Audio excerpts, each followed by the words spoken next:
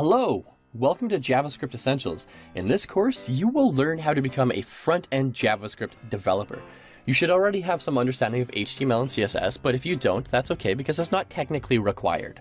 This course was designed to help you break into web development as a career. So you'll be learning transferable programming skills such as try, catch, functions, classes, and inheritance, but you'll also be learning all of the JavaScript basics as well.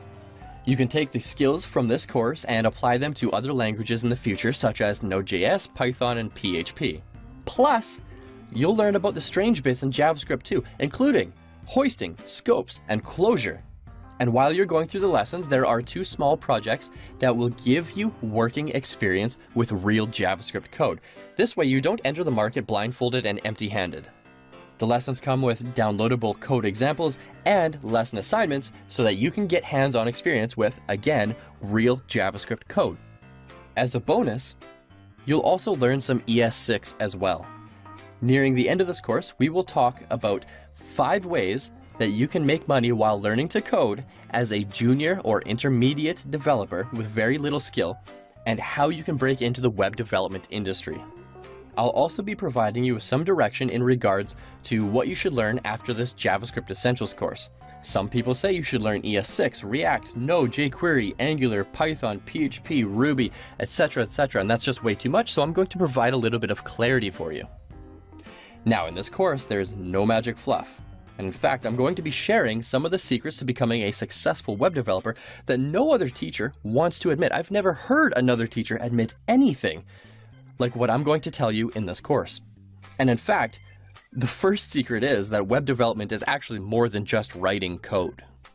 Hi, I'm Caleb, your JavaScript Essentials teacher. I'm a full-stack web developer, I'm an online instructor, I'm an entrepreneur, and I've taught tens of thousands of students in just the last few years, and I've been coding since 1999.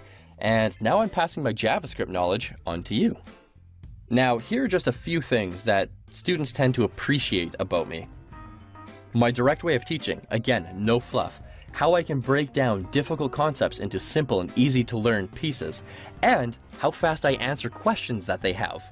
Now, I believe that online learning is more than watching videos. You need to learn the coding theory, absolutely. You need to jog your memory, and you need to practice writing code so, again, you get hands-on coding experience.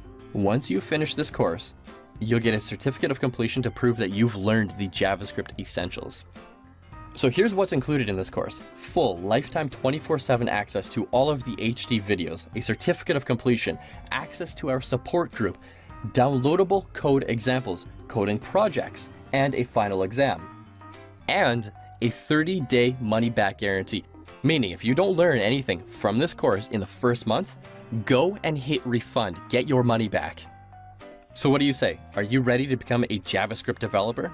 If you are, then click the enroll button. Hey everybody, welcome back. Before we begin, what I really want to talk about is what you can expect in this course. There are some courses where it's just video courses and it's a teacher talking at you, and I've made those courses before, and those are no longer acceptable. So I want to just sort of set the expectations for what this course is and what you're going to be able to get out of it. So the first thing you can expect from this course is code examples, right? Everything that I am going to be writing, whether it's in Sublime or right in the browser, I'm going to give you these code examples. So what you can expect, code examples. The second thing you can expect is, I don't want to call it homework, but they are sort of assignments. It's a way to practice everything that you will be learning. So we're going to go through 10, 15, 20 quick little courses, and you're not going to actually do a lot of homework in those, but at the end of that module, or at the end of a series of videos, we are going to have a little assignment. The assignments are not going to be difficult. They're not going to hurt your brain. They're not going to stress you out. They are purely designed to practice what you have been watching in the videos. And feel free to always go back and use any sort of interactive code examples again. So number 2, what you can expect. Assignments. The third and last thing that you can expect from this course is access to our Facebook group.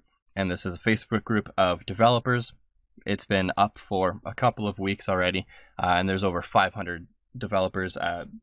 Perhaps by the time you're watching this, there will be thousands of developers in this group, but it's just a simple Facebook group where people can go and ask questions. So whether you're watching this on any platform, you can come and join our Facebook group and ask your questions in there. We're happy to answer them. We're happy to give you support. There are, again, hundreds, possibly thousands of developers that are willing to help you out at any given time.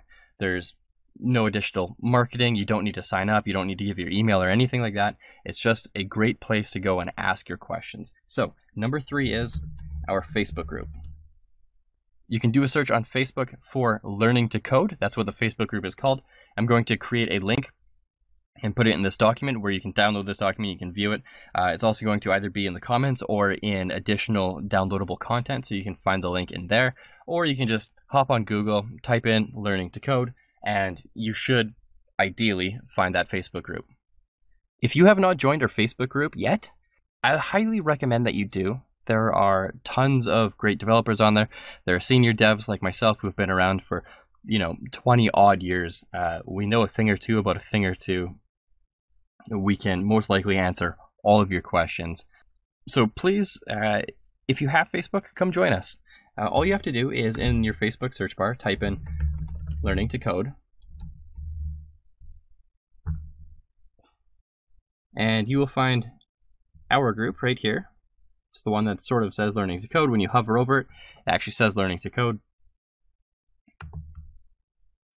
Click into it and just join. You might be prompted to answer 2 or 3 very basic questions.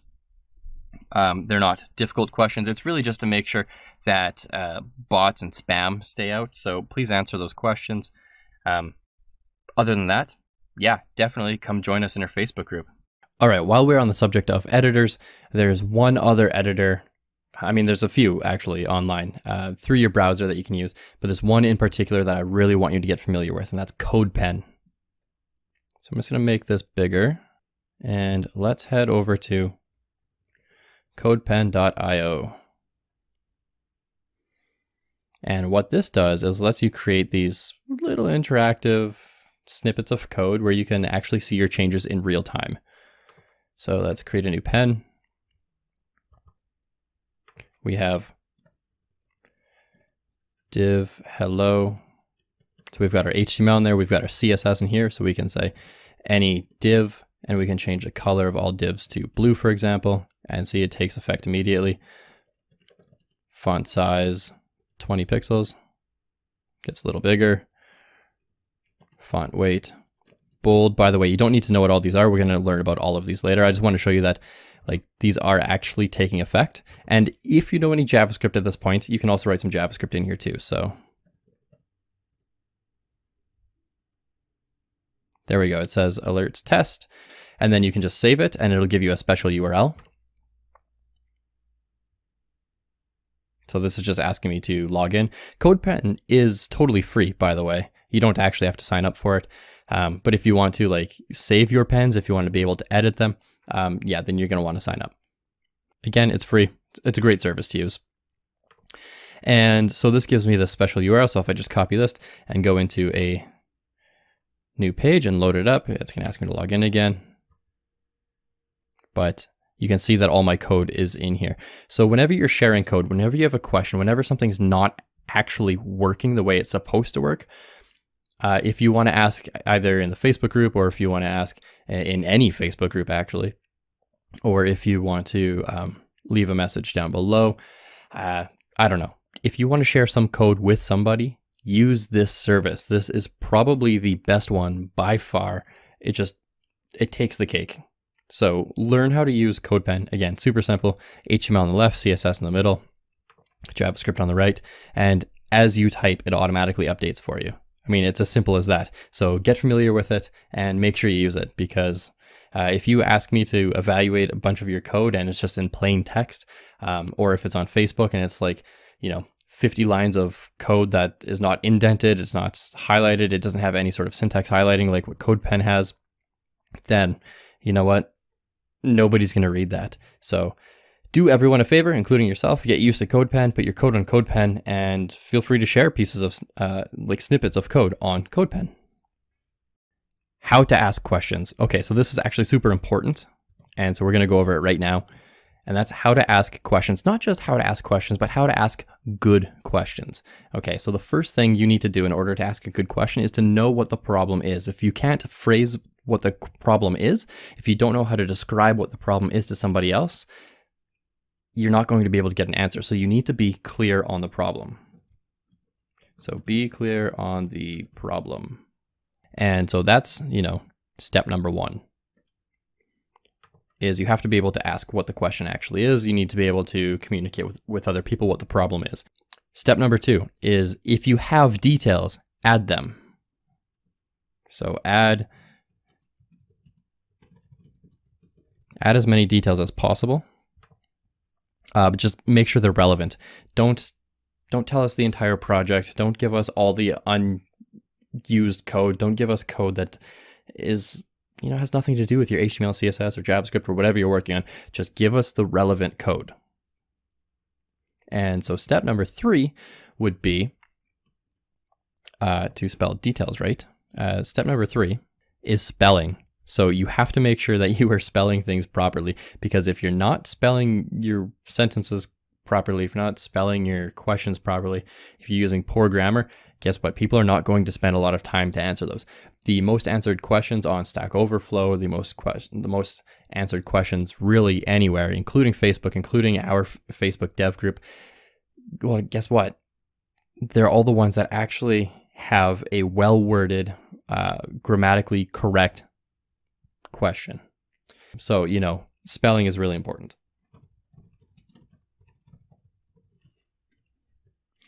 Very, very important.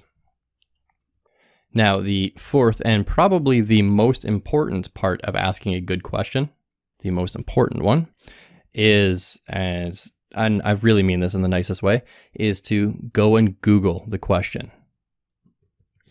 Google your problem first. Chances are somebody's already had a very similar problem or the exact same problem, and the answer might be on stackoverflow.com.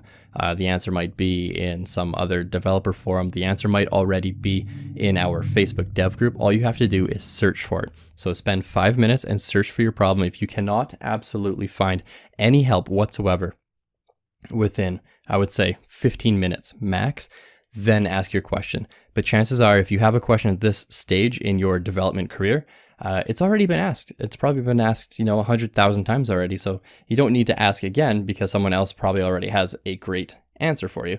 So again, I mean this in the nicest way, but make sure you Google your problem first.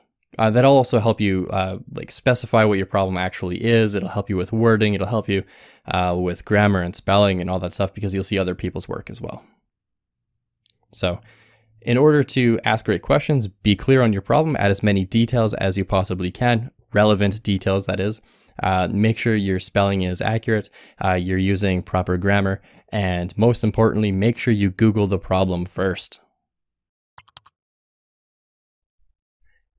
Hey guys, and welcome back to JavaScript Essentials. In this lesson, we're going to quickly go over where you should place your JavaScript. Now, there's a lot of debate about if you should put your JavaScript in the head of your HTML or in the body, near the top or the bottom of your body. So I just wanted to quickly go over when you should put your JavaScript in which area. The first part is our head. So this is where you put, your title. And that's just, basic HTML. We all know that. But if you wanted to, you could also put some JavaScript in here. Now I'm going to write some inline JavaScript, and you can write anything in here. This is just regular JavaScript. You don't have to worry about knowing what this is right now, but know that you can put JavaScript in the head. That being said, I would highly advise against doing that, just because a lot of JavaScript relies on the DOM, the document object model, which is basically your HTML structure. Now, if you have any JavaScript that's loading in the head, right, just like CSS, your browser is going to load your page from top to bottom. So if in here your JavaScript is trying to grab an element that has not been rendered yet in the body, which is in here, then it's either going to produce an error or it's going to give you unpredictable results. And that really depends on how fast your page can load, how fast the JavaScript can load, how fast the user's computer is. There's too many variances that we just can't control. So generally speaking, when you have to work with anything that's in the DOM, don't put it in the head. Put it in the body. Now, there are two places in the body where you can put it. So you can have, your regular HTML in here, and you can put your JavaScript, in here at the top.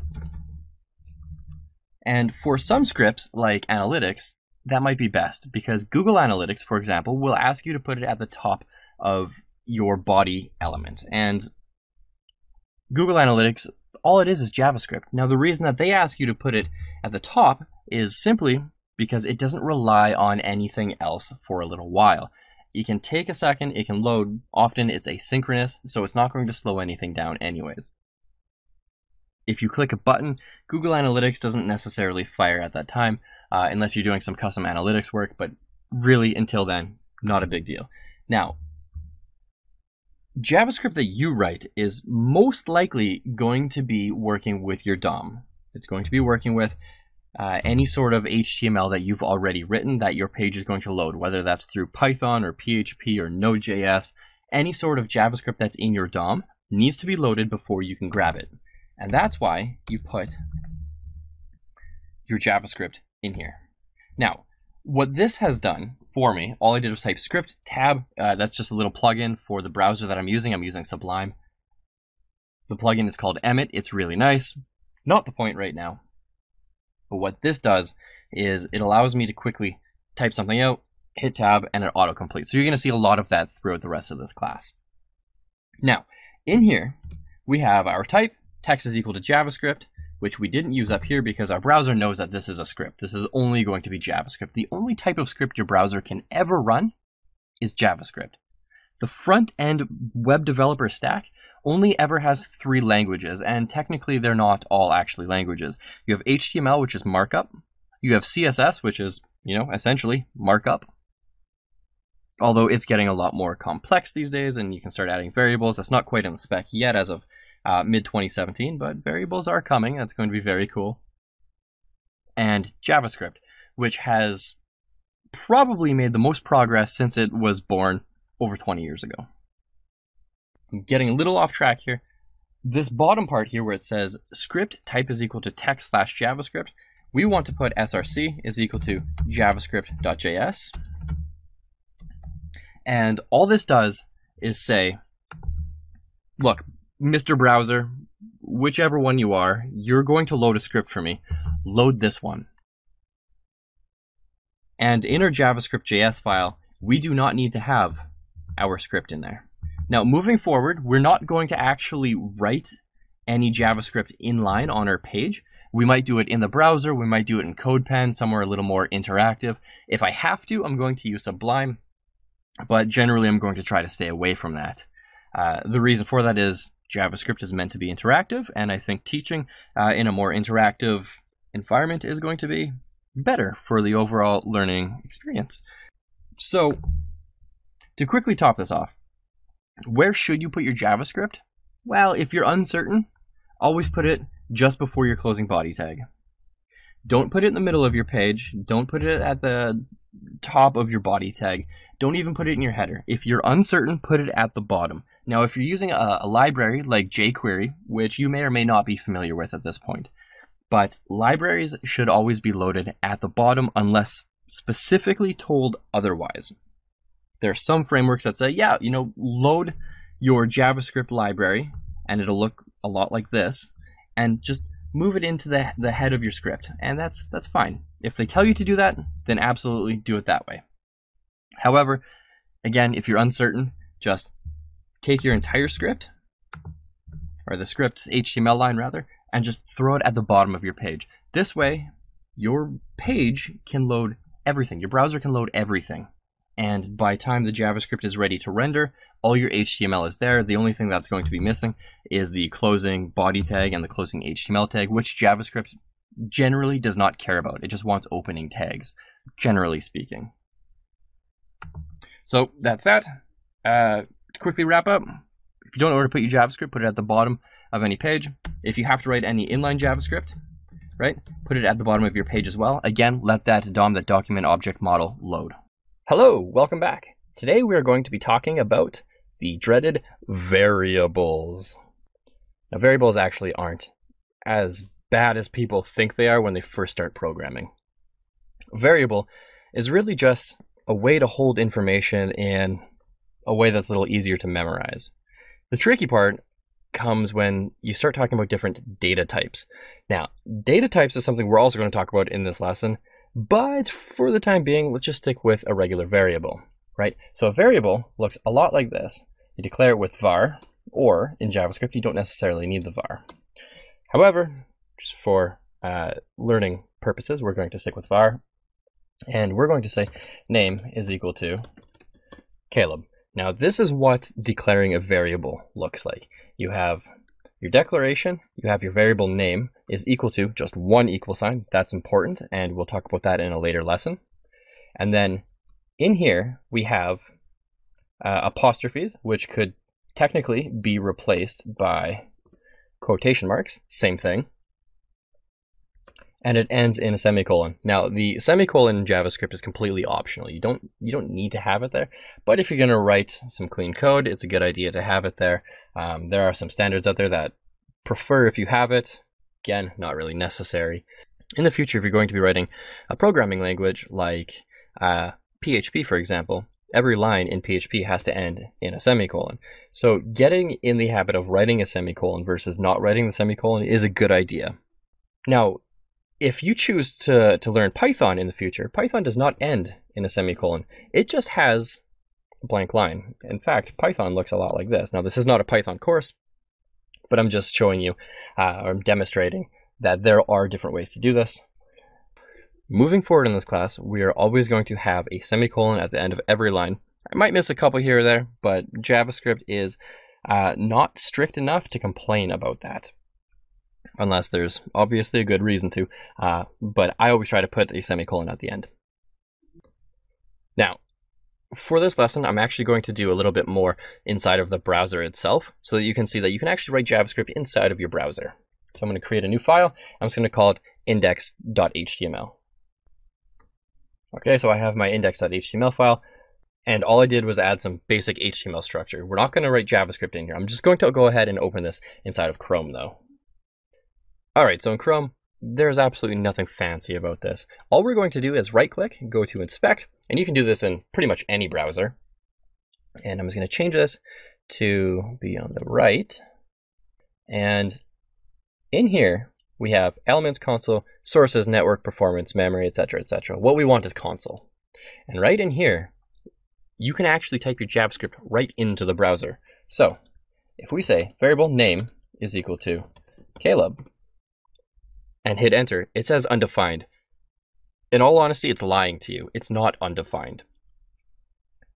So if we go ahead and type name, we get Caleb, right? This is a variable. That means that the variable name, N-A-M-E, has a value called Caleb. Now, if you remember back to your math days where your teacher would say, find the value of X, and X would be 9 or 3.14, some number, right? Those are variables. Now, don't get discouraged. This is really as much math as we're going to be doing for quite a while. The math in JavaScript does not get very extensive unless you want to get into charts or animation libraries or anything like that. But for what we're doing, the math is super simple, so you don't have to be afraid of that at all. Now, there is a difference between different types of variables. For example, variable age, I could say 27, right? Again, I hit enter, it says undefined, but if I type age, it says 27. But what happens if I type variable age 2, right? It tries to autofill for me, you can see that. Age 2 is equal to, and I put it in quotations. If I put this in quotations, again, it says undefined, but if I say age 2, the difference is that one is just a number, an integer, and the other one has quotations around it. Now that is a pretty big difference, and this is the difference between a data type. Don't be concerned with memorizing all of this. We're going to get a lot more hands-on with this a little bit later, and for the time being, you really just need to know that there are different types of variables out there, different data types. So what we've experienced so far, name would be a string. Now anything with quotations around it or with apostrophes around it is called a string.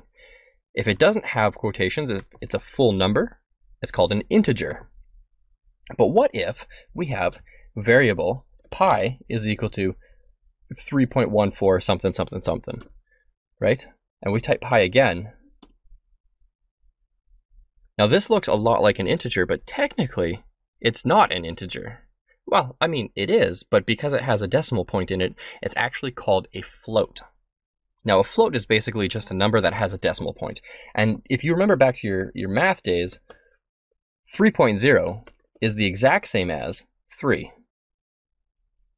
However, when we're talking about being the exact same in programming, 3.0 is not the exact same. Actually, let me type that different. It is not the exact same as 3. This one here, just 3, is an integer, and 3.0 is a float. Is that incredibly important at the time? No. And maybe throughout your JavaScript future as a JavaScript developer, it might never come up. However, when we get into comparisons, how do we compare if 3 is equal to 3 or if something is true or false, right? Those types of comparisons, we're going to get into those, and all of a sudden, this is going to make a lot more sense. So just bear with me for the time being. It's important to know this now. We're getting a little ahead of ourselves, but it's very important to know. Now, there's another one. As you can see, actually, I hit enter just to make a new line and it says false. But if we did 3 is equal to 3, that's true. Again, we'll get into that a little bit later. There's another type of data out there, a data type called null. So we could just say variable, we'll call it something. And actually, it's not null. This has been defined, but the value is undefined. And so we see this everywhere else. Technically, this value name is not undefined, but something is undefined because we didn't write something is equal to something else, which that actually would have broke because there were no strings. Now, when we are declaring a variable as a string, we have variable, string, we have to have quotations or quotes around it. It doesn't matter which one, as long as they are the same. So you open with a quotation, something, you end with a quotation, type string, that's the variable name that we typed, that we declared, and we get the value. Now I'm just going to go ahead and clear this. Now what happens when we try to declare a string without quotations or apostrophes, right? We do variable something else is equal to, and we can just write anything that would be a string, right? So it's not a number, it's not a float, it's not an object or array, we'll get to those. It's supposed to be a string, like a sentence, but it doesn't have quotations around it. So we say, hello, my name is Caleb, and we get a syntax error, unexpected identifier, and that's because something else thinks it's referencing another variable technically called hello, and the space breaks the whole process. Now, when it comes to declaring a variable, there are lots of different ways you can do it. You can camel case, right? So camel casing is you start with a lowercase letter and every word after that put together into one long word has a capital, camel casing. Or, for example, hello, my name is Caleb. That's camel casing. I'm just going to make that bigger, actually. There's another way to name your variables, and you can use underscores. Hello, my name is Caleb. Now, you can't actually see that. There we go. I have underscores in there. Is equal to test. Now, why does this bring up the string when I defined it here? But in previous examples, it always said undefined Well, the reason it was undefined was because we were using var, and var has a hoisting mechanism, and I think that's going to be something we talk about in the future, just because hoisting is sort of unique to JavaScript. But it's just one of those things that's good to know, because eventually you're going to run into a problem where it's like, why is my anonymous function, or why is my variable not being defined, or why is it being defined but it has nothing in it yet? And that's called hoisting. We'll get into that later. Don't worry about that. Going back to naming conventions, you could name any variable literally anything you want. I spelled that wrong. Anything you want. However, there are some exceptions. Do not write a variable, like don't start a variable name with a number. In most languages, that's not allowed, not to mention it's a bad practice. So don't say for something or 40-year-old, right? That's not good. Don't do that. In JavaScript, you'll see a lot of variables that start with an underscore. Totally acceptable. That's fine. Also, do not use dashes. No dashes. So don't use dashes. In fact, don't use any other punctuation either. It's unnecessary. So don't use dashes is equal to. See, it gave us an error. Uncut syntax error, invalid or unexpected token. What it thinks right now is that this is being escaped. Again, a subject we'll talk about in the future, not important right now. And it also thinks that this is the variable, essentially. And it can't figure out what's going on after it or why there's a slash there, so it throws you an error. Now there's another one I want to talk about real quick, and again, we're getting quite a bit ahead of ourselves, but again, these are good to know because we're going to be practicing these in the future, and they're going to make more sense once you actually start writing some code.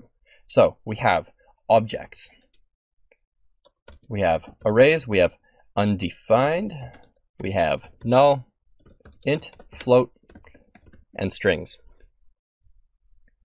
So the next one I want to talk about, objects. Say obj is equal to, and it starts with a curly brace, ends with a curly brace, or bracket if you want to call it that. You have some sort of key, you have some sort of value. You have key2, whoops, another value. Notice how these all look like strings. I hit enter and it gives me an object, and that's something that we can actually use here. So the proto, don't worry about this. That's a lot of JavaScript functionality that comes with the object data type. We're not going to modify these or add any of these. But what's cool about obj, and this is where the power of object-oriented programming comes in, is we can type obj dot, and automatically we have key and key2 in here. So if we type obj dot key, that's the value, right? We said key is equal to, with a colon, value. But we also said obj.key2 is another value.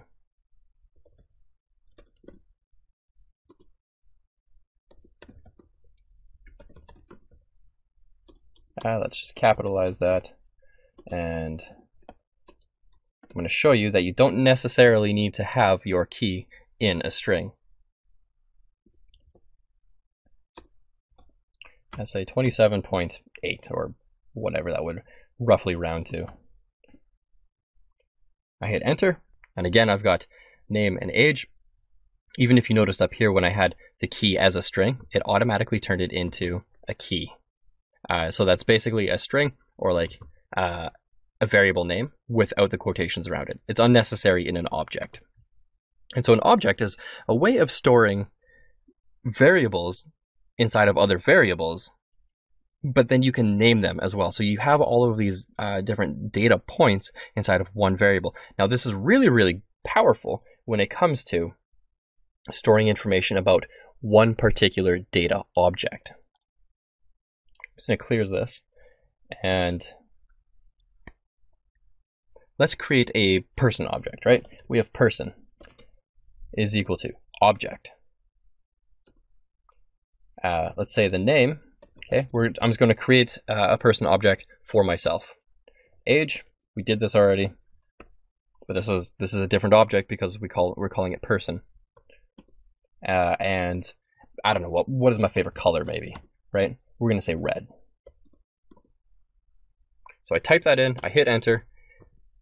The console in our browser has now stated that, oh yeah, this exists. So now I can type person dot name. Oh, look at that. That's my name, person dot age. If I type that right, that probably would have worked. Person dot age. I'm not gonna lie, it's a little bit embarrassing. I typed the word page so many times, I guess that's just habit. Person dot age. There we go. Third time's the charm. And let's try person dot color. We have red. Beautiful. But what happens if we just type person? We get the whole object. But we can't use that in a page. And again, we're going to get some hands-on experience with that in the future. But right now, it's just good to know that, hey, we can store multiple data points inside of one object. So you could have your friend, Kyle, for example, is equal to an object full of data points. And now you don't have to remember, 200 different variables. You can just remember that every object named Kyle or person or whatever you want to name it has these different subvariables. That's a good way of putting it. Subvariables inside of a variable. Now, when we talk about arrays, right? Remember we had objects and we had arrays.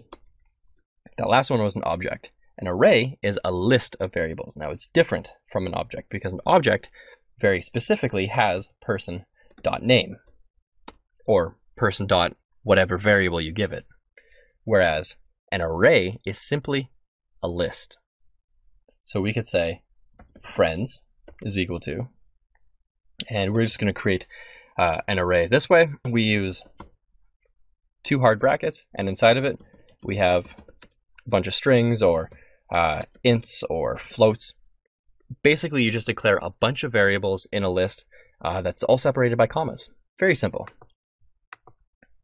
So let's go ahead and delete that. And my friends are going to be Nathan, Prairie, and Zephyr. I hit enter, and this gives us something a little bit different. We haven't seen this one yet. We have 0, 1, 2. These are the keys, and it's sort of like an object, but we can't really rename these keys. If we did rename them, essentially we'd be working with an object. Is simply a list. Now, we saw right here, 0 is Nathan. In computer programming, when we start counting, it always starts at 0. So 0 is actually 1, 1 is actually 2, 2 is actually 3.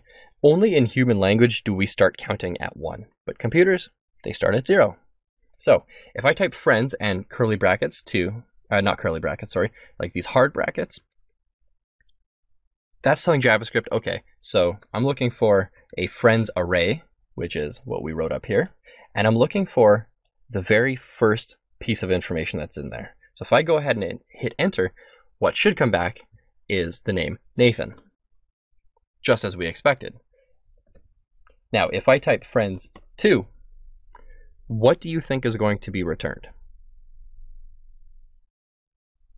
If you think the name Zephyr is going to be returned, you're absolutely right. Now, here's a tricky one. What happens when you type friends3? We know that 3 doesn't exist in here. So what is going to be returned? Undefined. Now in JavaScript, if you were trying to access a variable or a data point that does not exist, it's going to be undefined every single time. And we can see this as being a true statement. Let's actually type that correctly. Friends3 is equal to undefined.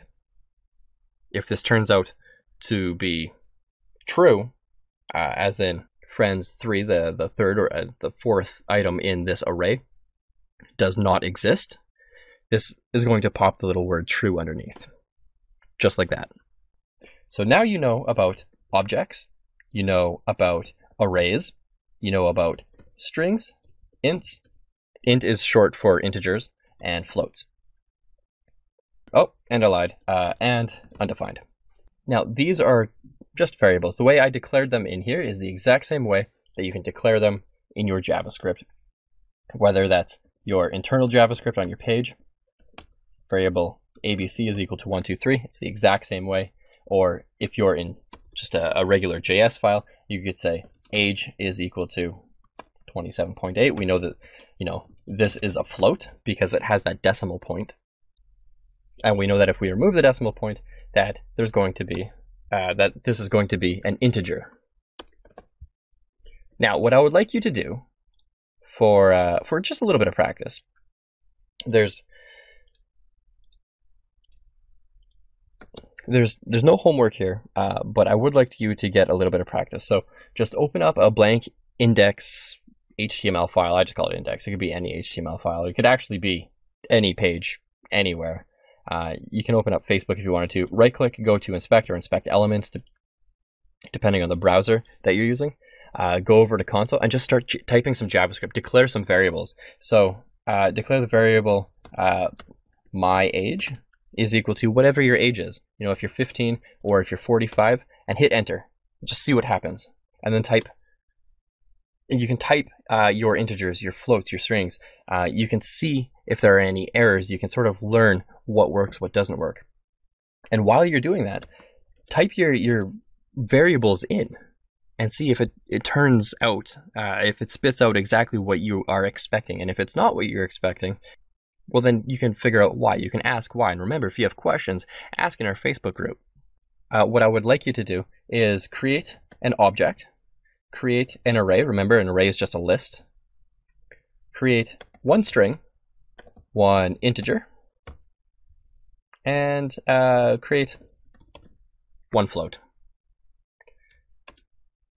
Do that in your console, and you will be very familiar with variables. We're going to get into comparisons a little bit down the road, and that's when these variables are going to really come to life, and you're going to be able to see things. I know that this lesson right now is a little bit dry. It's not super exciting or anything. This is a fundamental concept, pretty much every programming language, and it's really, really important to know how these work, because this is transferable. What you're learning in this lesson is not just JavaScript. It works in PHP, in Python, in Node. In every other language, they're basically objects, arrays, strings, integers, and floats. There are actually a bunch of other ones depending on the language that you're writing, but these are the most common ones that are completely transferable. So it's really, really good to know how these work. So go ahead, give that a shot. If you get stuck, ask questions. We're here to help. Otherwise, I look forward to seeing you in the next lesson. Hello and welcome to this course. My name is Caleb. I'm your instructor for this course, and I am the face behind all of the videos. Very soon, if they haven't already, Udemy is going to prompt you and ask you to leave a review. And I would love if you could kindly leave a review at this point. I know it's a little bit early, and a lot of people don't know if they love this course yet. And that's actually okay, because Udemy is going to prompt you right now, and they're going to prompt you at the end of the course to maybe make to make a change on your review. If you have any ideas for improvement, definitely send me a private message on Udemy, and I'm happy to take all sorts of feedback and make positive changes to the course.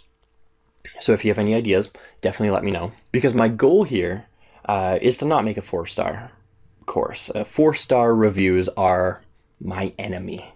I want to make 5-star courses. I want to make amazing courses that people absolutely love, and that only works when you give me some feedback. So if you have any complaints, or if you were thinking about leaving a negative review, maybe just send me a message first, and I'll see if I can make any immediate changes, because it might be something small that you don't like that I can make an immediate change to help you change your mind. So in summary, don't forget to leave a review. It's very, very important for me as an instructor on Udemy that you actually review the course.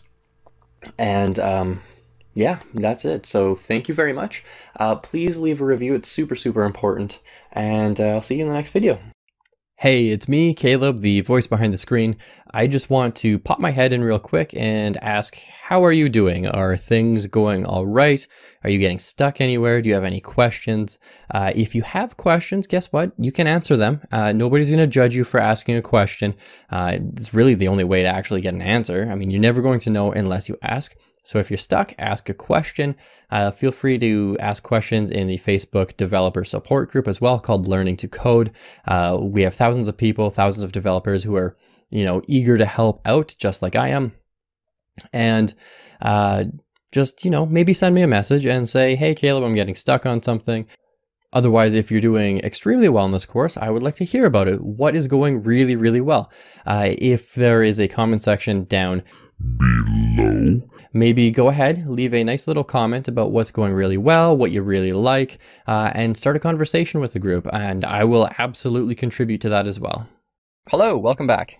In this lesson, we're going to be talking about string manipulation, which basically is we take a string, usually in a variable, in a string type, in a string data type, and we change the value of it dynamically, or we get some sort of information from it.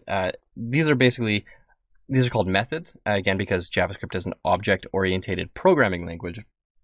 We use this thing called dot notation that allows us to access functions that are attached to strings or objects or arrays, things like that. So in this example, what I'm going to do is just create a very simple string.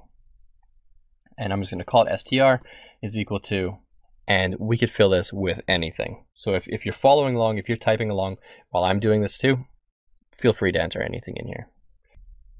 The blue blanket is sitting on the desk, right? Nice and simple. So when we type that back, str, we have the blue blanket is sitting on the desk. Nothing fancy. We know how to do that. Caleb, this is boring. I know. Now let's go ahead and see how many characters are in this, how many letters are in this. So if we type str.length, and you can tell that our browser is telling us that the length has to be from a string here, right? Or at least it's coming from a string. If we type enter, 39. There are 39 characters in here, not including the quotations. Those quotations are simply to show you that it's a string. Now, why is that important?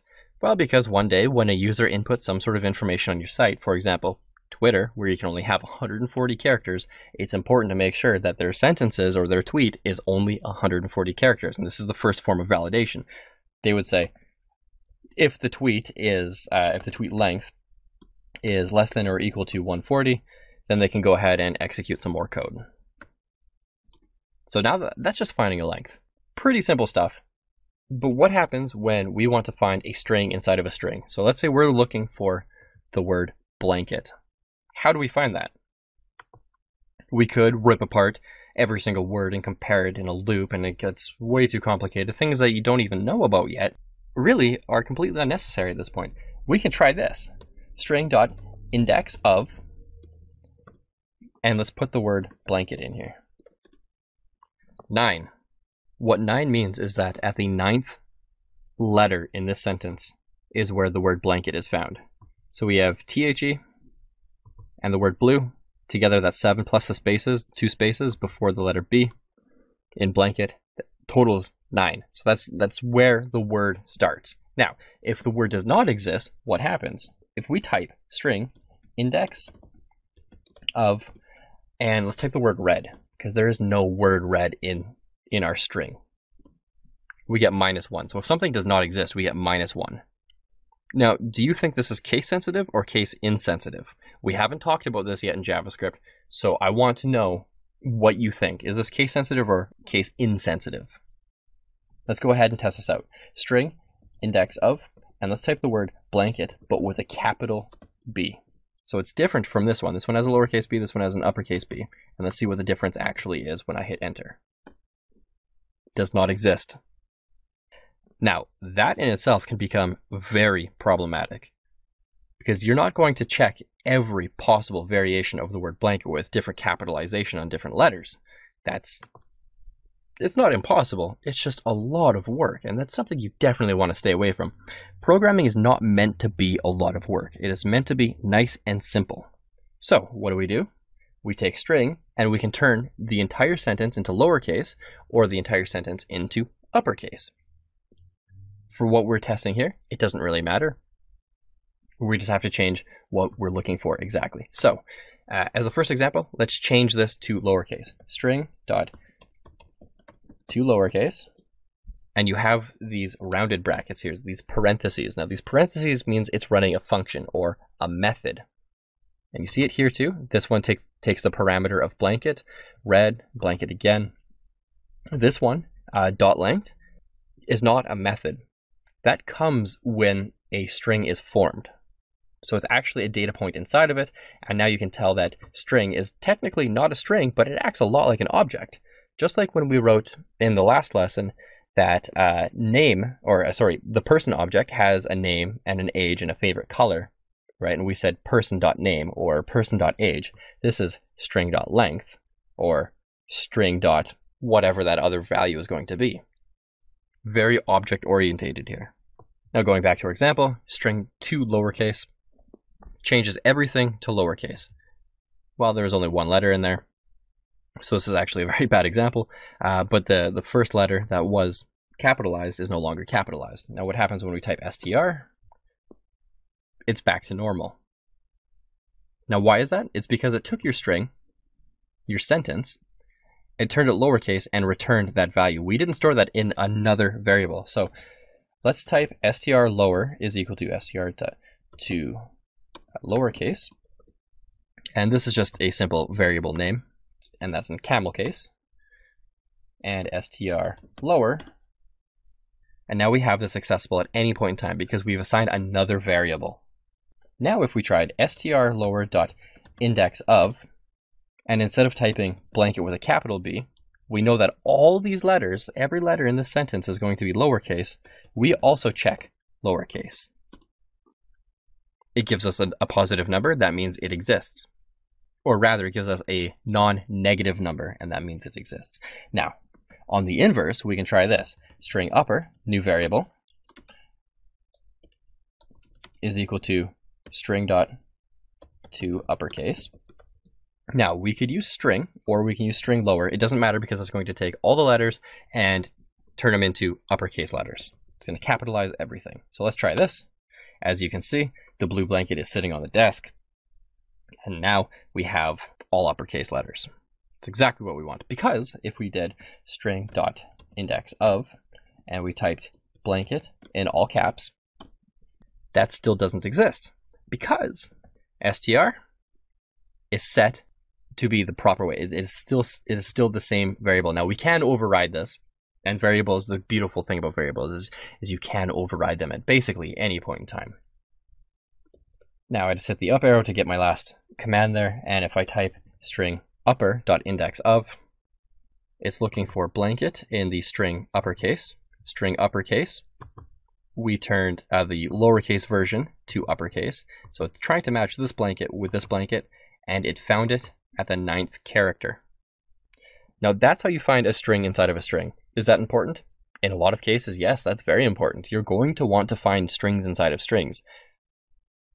That is not an uncommon task. I know, again, not the most exciting thing in the world. And we haven't even started really modifying anything on the DOM, the document object model, which is our web page. So we see on the left here, we have this big white box. Nothing has changed. And that's fine. We need to learn the principles before we can get to the fun stuff. Thankfully, the principles of programming don't actually take very long to learn. And the more languages you learn, the easier it is to pick up other languages. And again, things like index of, while the function might be different in other languages, the concept of trying to find a capitalized word like this one, blanket, in a string that is all capitalized is the same across every language.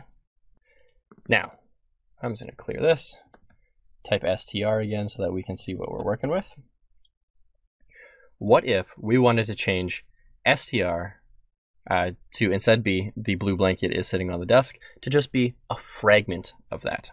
Well, I don't want to overwrite this yet because I'm still going to be using the str, the string variable. So instead, I'm going to write abc because I don't care what the variable name is at the moment, str.substring. We have two methods here. We're going to stick with the first one, substring, and this takes two parameters, where to start and where to end. Now, where should this start? Well, if we want to start at the very first letter, remember, this is the first one, and that's how we talk in human languages, but in programming languages, the first is the number 0. comma, and then our second parameter. And where do we want to get? Well, we knew from the previous example that this here was the first 9 letters. And we could also count that out if we wanted to. But what if we wanted to get from, the blue blanket is sitting on the desk, from the blue blanket to somewhere in here. Now I'm just going to put in a random number. I'm going to put no thought into this just to show you how this works. We know that this is 39 characters long because we did string.length and we got 39. I hit enter and I get the blue blanket is. In fact, actually, I want it to be a little bit longer. So instead, I'm going to overwrite this and I'm going to put it as 29. There we go. The blue blanket is sitting O. So we have from here all the way to here is 29 characters. And we can see that when we substring 0 to 29. Now you don't have to start with 0. You can do substring, and let's start at 10 and go to the next 10. So this is going to start at technically letter number 11 and is going to get the next 10 after that. Now we get blanket is. Look at that. So that's substring. Now is that important? In times, yes, that's very important. At other times, I mean, there are other methods to do this. You can also use string.slice. Let's check out what slice does. 10 and 15. So we entered string.slice and it starts at 10 and it's going to end at 15. The difference is substring starts at 10 and gets the next 10, whereas slice starts at 10 and ends at 15 starting from 0. Now, both slice and string don't require 2 parameters. They just need 1. 1 is mandatory. So if I said ABC is equal to string.substring, let's start that one at 12. It's going to start at 12, which is right there, and it's going to get the remainder. And if I typed ABC is equal to string.substring, a negative number, let's say minus 20, it's going to start here and work its way back. Now, slice is going to essentially do the exact same thing. If we type in slice 15, it starts at 15, goes to the end of the string. Or string.slice minus 15 starts at the back. Clear that again and show you what we're working with. Now, just a minute ago, when we said ABC is equal to string.substring, whatever the value was, we overwrote ABC over and over and over again, and that changes value over and over and over again. So that demonstrates how variables from our previous lesson are easily overwritten. All you have to do is type the same variable name is equal to something else and you overwrite it. Now what happens if you want to replace a string inside of a string? Well, JavaScript is pretty straightforward, so we just use .replace and we look for a word. Again, this is going to be case sensitive. We know that JavaScript is case sensitive from a previous example. And instead of using blanket, let's type pillow. So replace is looking for the word blanket, and it's going to try to replace it with the word pillow. What happens? The blue pillow is sitting on the desk. But what happens if the word is not found? What does it return? So we don't want to look for the word blanket. Instead, we want to look for any other word. Let's look for car and replace that with pillow. What happens? It just returns your string because nothing was replaced. It's just going to replace your string inside your string and return the entire thing back to you. Now, here's one more thing, is with strings, we can concatenate them. That means to take one string, one sentence, and append it to another string or sentence. Now, here's one more thing, is with strings, we can concatenate them. That means to take one string, one sentence, and append it to another string or sentence. Let's type intro as the variable name is equal to hello, my name is, and that's all it's going to be. And I'm also going to create another variable name, Caleb. So now we have intro, we have name. How do we put these together? This is a process called concatenation, or concat for short. To merge these strings together, There are various different ways to do this in JavaScript, but the most popular one is to use the plus symbol. So let's create a new variable, and it's called sentence is equal to intro plus name. Now, this looks like it's math, but it's not. And this is why data types are very, very important. When we add a string together using this plus symbol, we're not actually adding anything together. What we're doing is we're joining them together. So if I hit enter on this, we should get, hello, my name is Caleb. Just like that. Now, anytime I type sentence, the variable sentence, we get, hello, my name is Caleb. Now, why did that happen? Why is it when we type 12 plus 20, we get 32, but when we type hello plus something, it merges the sentences together. The strings are put together. Now, in our last lesson, we talked about data types, and I keep bringing this up. And this is why data types are important to know. In languages like PHP doesn't really care too much. It'll try to add a string with a number, and it will fail because it's very loosely written. In Python, in JavaScript, in Node, that's unacceptable. These are more strict languages, meaning that you can only add integers with integers or integers with floats, because you can add numbers with other numbers, but you cannot add a sentence with a number. It doesn't work that way. When you add one sentence with another sentence, it becomes one long sentence. But what happens if we try to apply some other math? Let's type, let's put the word long in here and multiply this by 20. We get this beautiful little thing called NaN, not a number. It stands for not a number. Now, why do we get this? Because you cannot multiply the word or the string long 20 times. You can't multiply letters and numbers. They don't mix. It's like oil and water. They just don't mix, unfortunately. And so that's why learning your data types is very important, because if you ever get this, now you know that, oh, one of my variables is probably not an integer or is not a float. And for that reason, I need to change something. Now, we might be getting a little ahead of ourselves here, but I want to show you one more thing. I'm going to type number. Actually, let's change that name. The num is equal to, let's say, 315. We know that's a string because it has quotations around it. What if we did the num times 20? JavaScript is smart enough to realize that in this string is actually a number, and it did the multiplication for us.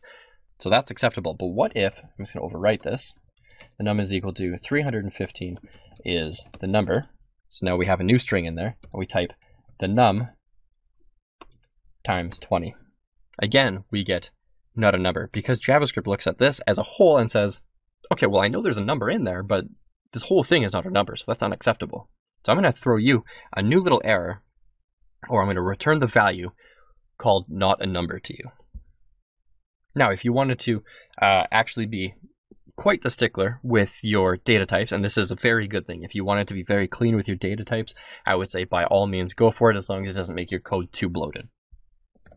So if we go back and we say the num is equal to 315, but that's in a string, and we wanted to convert that, because if we type the num now, it's still in a string, but if we said the num is equal to number, the num, and we're just passing a simple variable in there.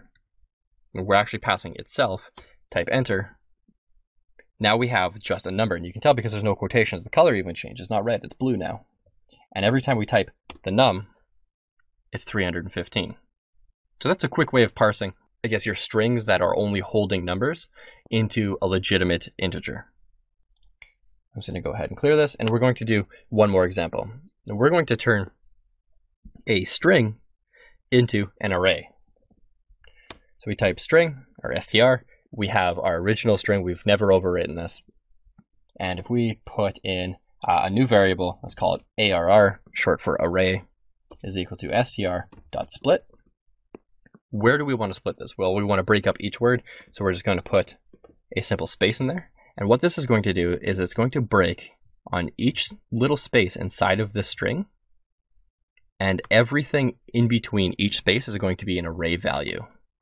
I hit enter, it gives us 8, and now we can do arr.length is 8. There's 8 pieces in here, 8 different words. Now arr.length, we know this from string. String.length gave us how many letters are in it, but array gives us how many different objects is an ambiguous word, but it gives us how many different pieces are in this list. And in this, we see that there are 8. So now if I just type arr, I get all of these together. And if I wanted to put these back together, instead of using split, we use join.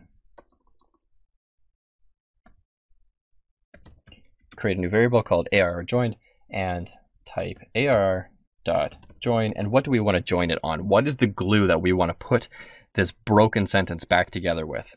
Well, we could put it back together with a simple space or something, but let's do something a little more creative. If we use a dash, it looks a lot more like a URL. And now instead of spaces, we have dashes. And if we want to create a URL from this,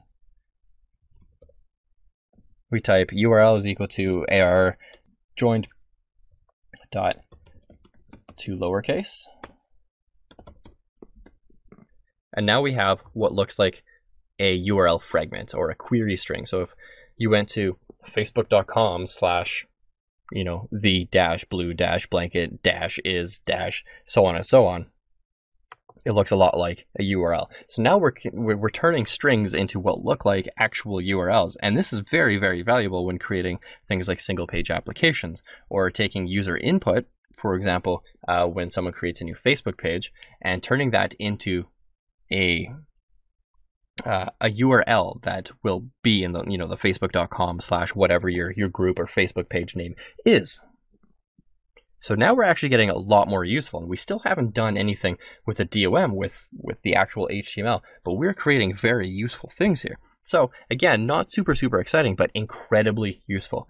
And these don't just stop here. There are tons and tons of other methods that we can use. If we just type str dot, we get a long list of things that we can do. In fact, that's actually what I want you to do, is in your console, create a new string, put a sentence in there, could be anything, make it about 40-ish characters like we did in this example in this video, and let's just see what these do. What happens when you type .bold? Oh, well, it returns a function. Well, that's interesting. What is that? That might be worth a little bit of a Google. But play around with some of these, because these are all very, very useful. You can do the same thing with array. How we have an array here, arr dot, and then it gives you a list of what you're looking for here. Do you want to concatenate these, bring these together? Do you want to shift these, slice these, sort these? You could do all sorts of stuff in here. Now, JavaScript is not just limited to this function list. Like, this list it's nice, it's convenient, but that's not everything JavaScript has to offer. So as your homework for this video, go ahead, create a string, type in whatever your variable name is, hit dot, and take a look at some of these. If any of these catch your eye, you're really interested in what they might possibly do, go and Google them. Because here's one of the secrets to being a great web developer, and I'm not even kidding you.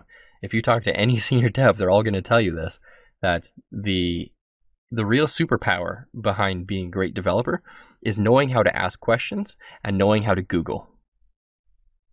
Because in the world of programming, front end and back end, there are so many things out there that you have to remember. You're not going to remember them all.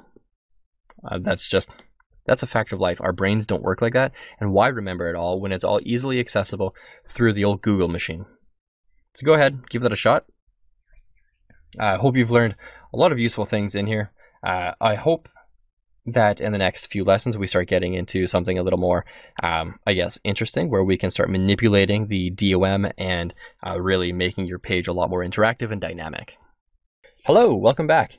Before we move on, what I actually want you to do is I want you to do a little project. It's very simple. It's just working with what we have already learned. I feel like what we have learned already could be considered a lot of information, especially if you're brand new to JavaScript. And so what we're going to do is we're going to turn a little bit of text, a few variables, into an actual URL. that you could possibly use in a project moving forward. So the idea is to take 1, 2, 3, however many variables you need, manipulate them using replace, or you could break it into an array and join it back together like we did in a previous lesson.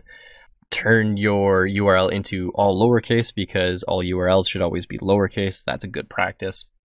And then you want to add your website name in front of it. Now, if you don't have a website name, you could use any name. You could use google.com, facebook.com, arcmont.com, whatever you really want. Your end result should really look like this.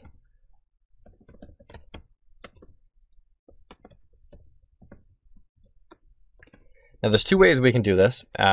We could do it using a ton of the methods that we've already used, which I think is the best way to do it, just for practice. There is a simpler way, which is basically, you could just write str or any sort of variable name is equal to, and then you put it in there. That's not what I want you to do, though. I also don't want you to write, string 1 plus string 2, sort of, this being string 2 and this one being string 1. Don't do that either.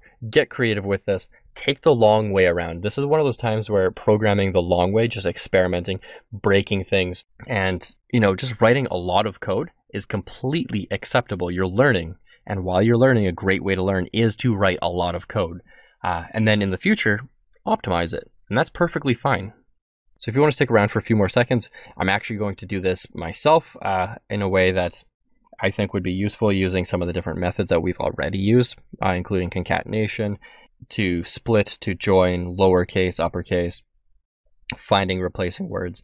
I'm going to get a little bit creative with it. I'm going to take a long way around. I'm going to have some fun with it, and feel free to watch it. But if you really want to challenge yourself, maybe pause the video here, give it a shot on your own, and then once you have figured out, or if you get stuck, then resume the video and play through the rest of it.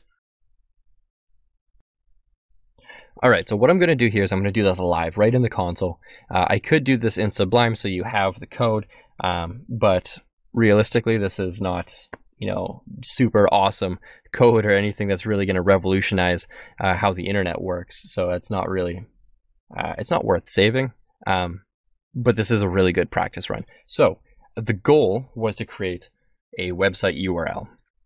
Now I'm going to use various methods. The first one I'm going to do is figure out which website we're supposed to be going to. So I'm going to create a variable called website, and it's just going to be https arcmont.com with a trailing slash. Done. So now we have website.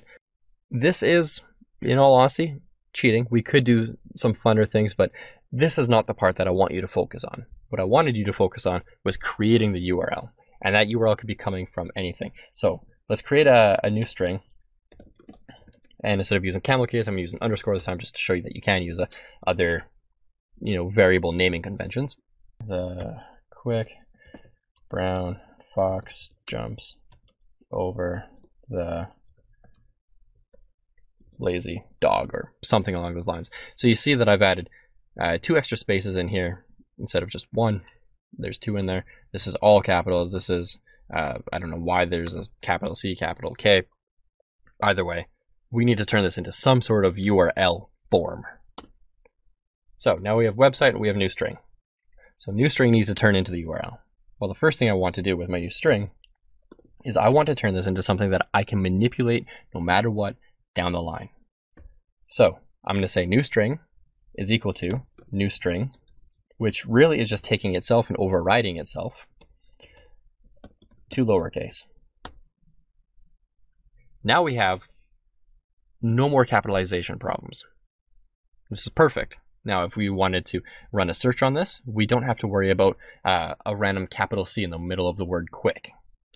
But now let's say I wanted to remove any extra spaces. Let's say there are 2 or 3 extra spaces anywhere, and let's say we just want to remove them. Now, we might not know that they're there, but it might be a good idea to go and replace those extra spaces anyways at this point. There's 2 ways to do this. One way we didn't learn, and the way that we did learn. The way we did learn was to use dot replace, and that's how we're going to use it, just because that's what we've learned, and I want you to get some practice with that. The other way is to use what's called regular expressions, which is a crazy computer way of searching through anything and finding the exact pattern that you have specified. And we're not going to learn about that yet. This is a JavaScript Essentials course, and only being a few videos in, a few lessons into this course, you don't need to know about regex just yet. Regex is the way we say regular expressions.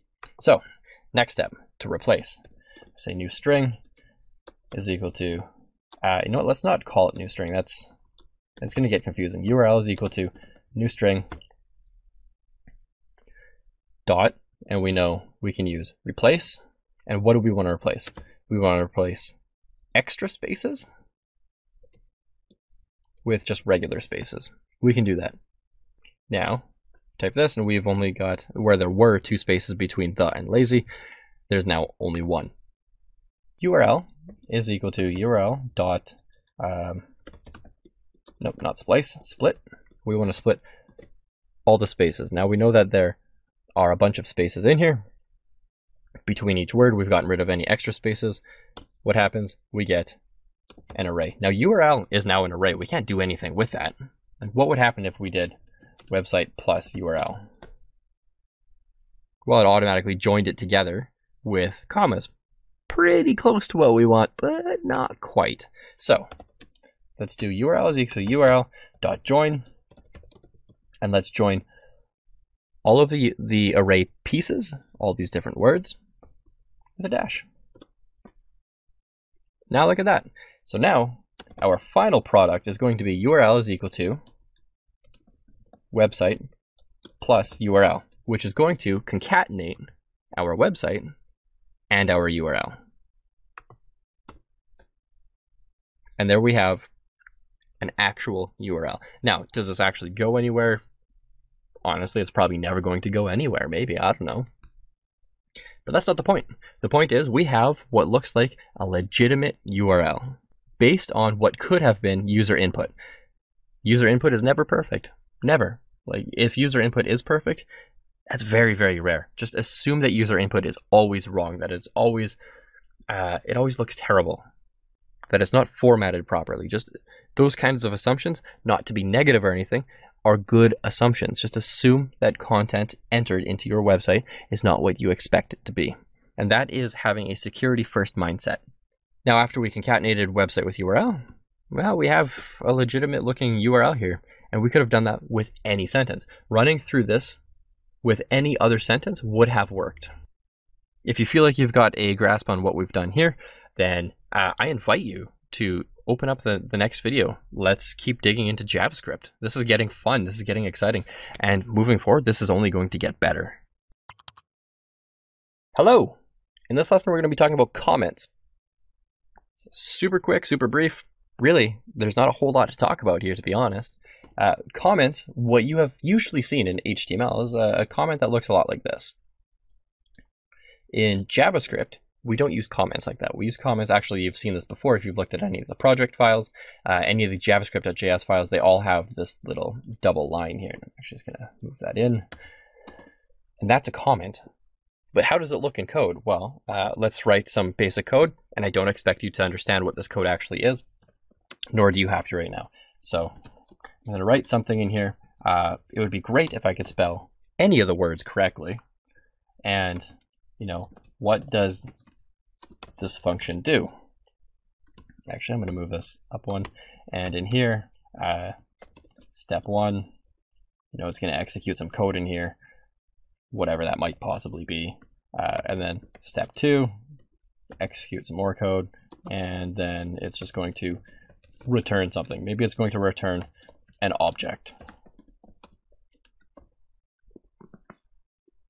So again, you don't need to know what that actually is, but here are the comments. Now, if we wanted to actually comment this whole thing out, what we could do is we could just add the double slashes in front of it, or we could do the easier way and use the asterisk and slash. So to start a single line comment, it's just one line, right? So we have 1 line, 2 line, 3 line. just to comment one out, all we do is add // in front of it. But if we wanted to comment all of them out, well, we could add // in front of all of them, or we could add /*, and that's going to comment everything out until it's told not to be commented. And you can tell because all this text is gray. I'm just going to actually get rid of some of this so it fits on the screen again. And to end that comment, use */, which is the exact opposite of this. And to tell if you've got an editor, any sort of IDE that's using syntax highlighting or any sort of coloring,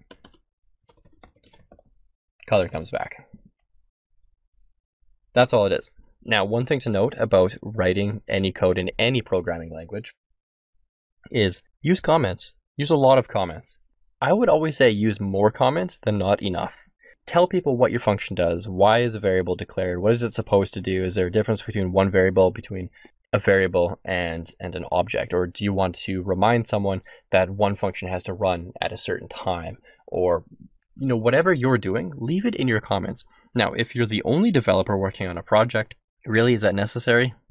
For the most part, no, until your project gets bigger.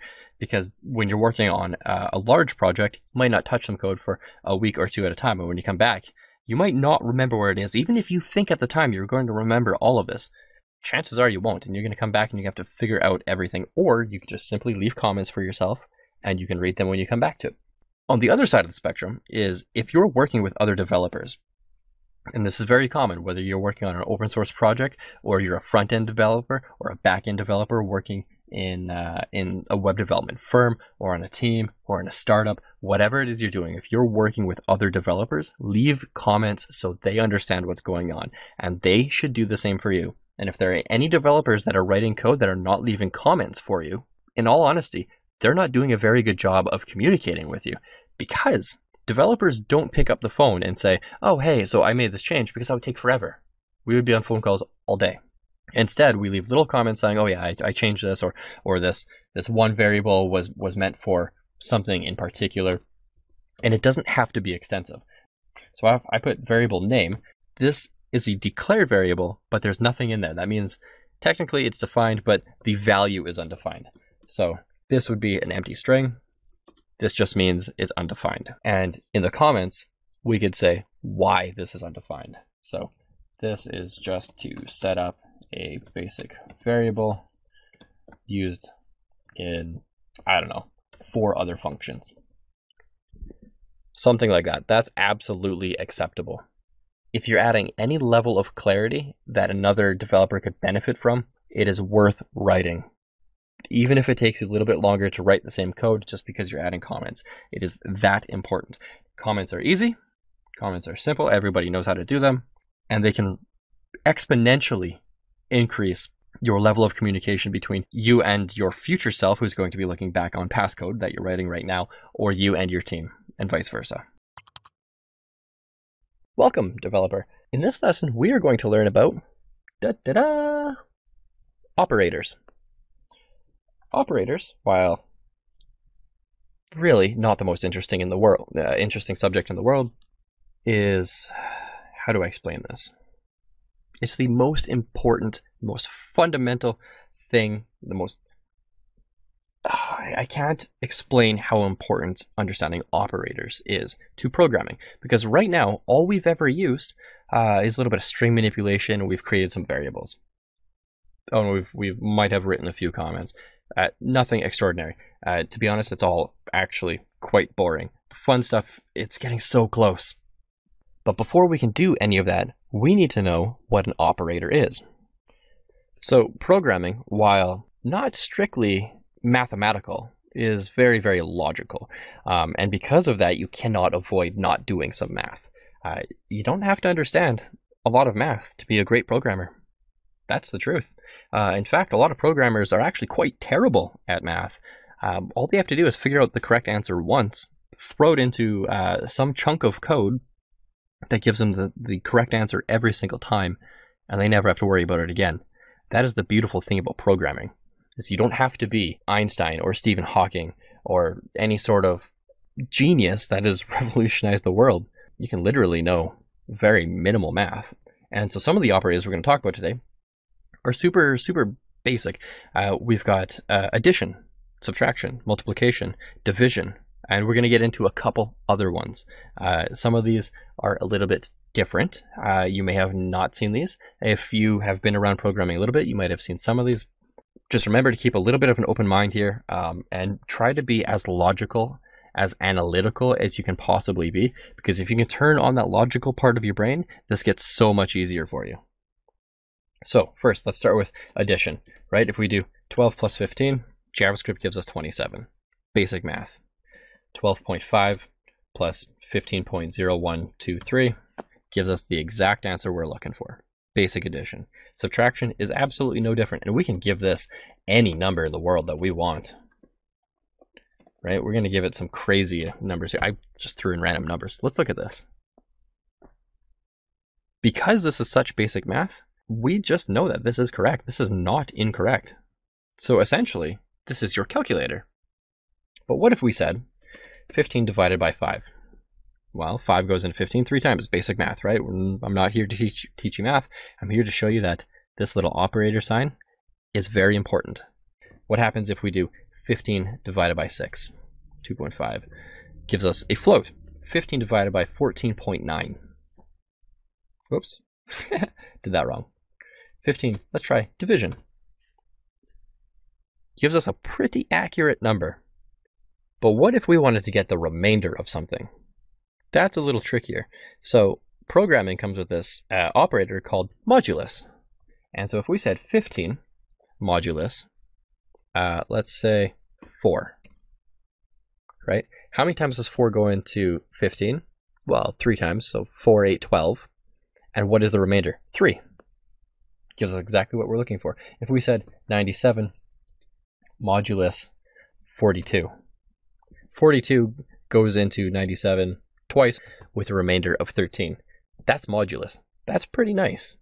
Are you going to use that often? Honestly, throughout my career as a front-end developer, I have not used it that often. I've actually used it more on the back side than I have on the front side. That's not to say that you won't ever use it though. Okay, so I just cleared off the screen there. Let's create a variable. Age is equal to 67. Now, there are 2 more operators called the incrementer and decrementer. And incrementer increases, as the root word suggests, your number. Age plus plus. That's what an incrementer looks like. Here we go. Age plus plus, 68. What if we run it again? 69. What if we run it once more? 70. And it's going to keep going up by 1. If we said age is equal to 60.5,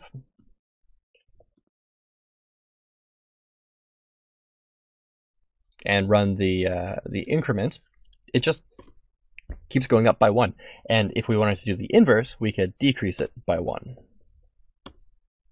Why is this important? Because in the future, we're going to be getting into loops. Loops will run code in basically until it hits something that says stop. And for us, sometimes that means it hits a certain number and increases by 1 over and over, or decreases by 1 over and over until it hits like 0 or a specified number. Now, loops will do this for us automatically, but there is a reason that we want to do this manually. And it's because sometimes we're in a loop and we want to keep track of something else. How many objects are applicable when you loop through an array of words, like the quick brown fox jumps over the lazy dog? We split that into individual words and we loop through each word. If that word is dog, or if that word is 4 letters or less, maybe increase a number by 1 over and over again. If that didn't make sense to you now, that's fine. We're going to be going over things like that in the future. It's not as complicated as I probably made it seem. Now let's look at assignment operators. Assignment operators are, let's clean this off, and let's say num1 is equal to 10, num2 is equal to 15. What if we said num1, if we just wanted to add, I don't know, 25 to num1, we would say num1 is equal to num1 plus 25. Well, that's no use, when we could really just write num1 plus equals 25. Now the reason for that is because num1 was the number 10. We said plus is equal to 25, and if we type num1 again, it has assigned it. So not only did it do the addition for us, but it also said num1 is whatever the total is going to be here. Now we can do the same thing. We say num1, but on the inverse and minus a number. So let's minus, not 35, let's minus a bigger number. Let's minus 54. Num1 is now minus 19. And if we type the variable again, we know that num1 has been reassigned to be minus 19.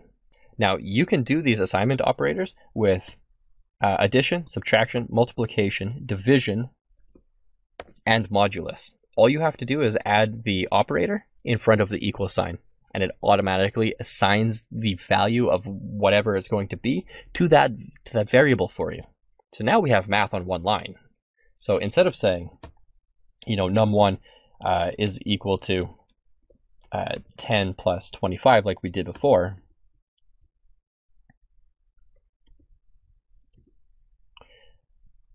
what we're going to say is num1 is equal to plus equal to 25. Now we know num1 is currently minus 19.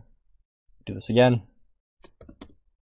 And what we have is 6. Minus 19 plus 25 is 6. We type in num1, we have 6. So there's not really too much more we can go over with this, but it really just makes your math a little cleaner. And really only do this for basic math. Don't try doing this for anything that's outside of your basic operators. If you have to do things in a certain order, like BEDMAS, brackets, exponents, division, multiplication, addition, subtraction, again, that kind of math you don't really need to remember right now. Then do it in line. Your math can also have parentheses in it. So if we did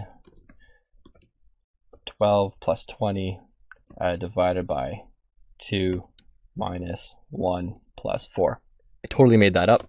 Hit enter, and we get whatever that answer was supposed to be, 19.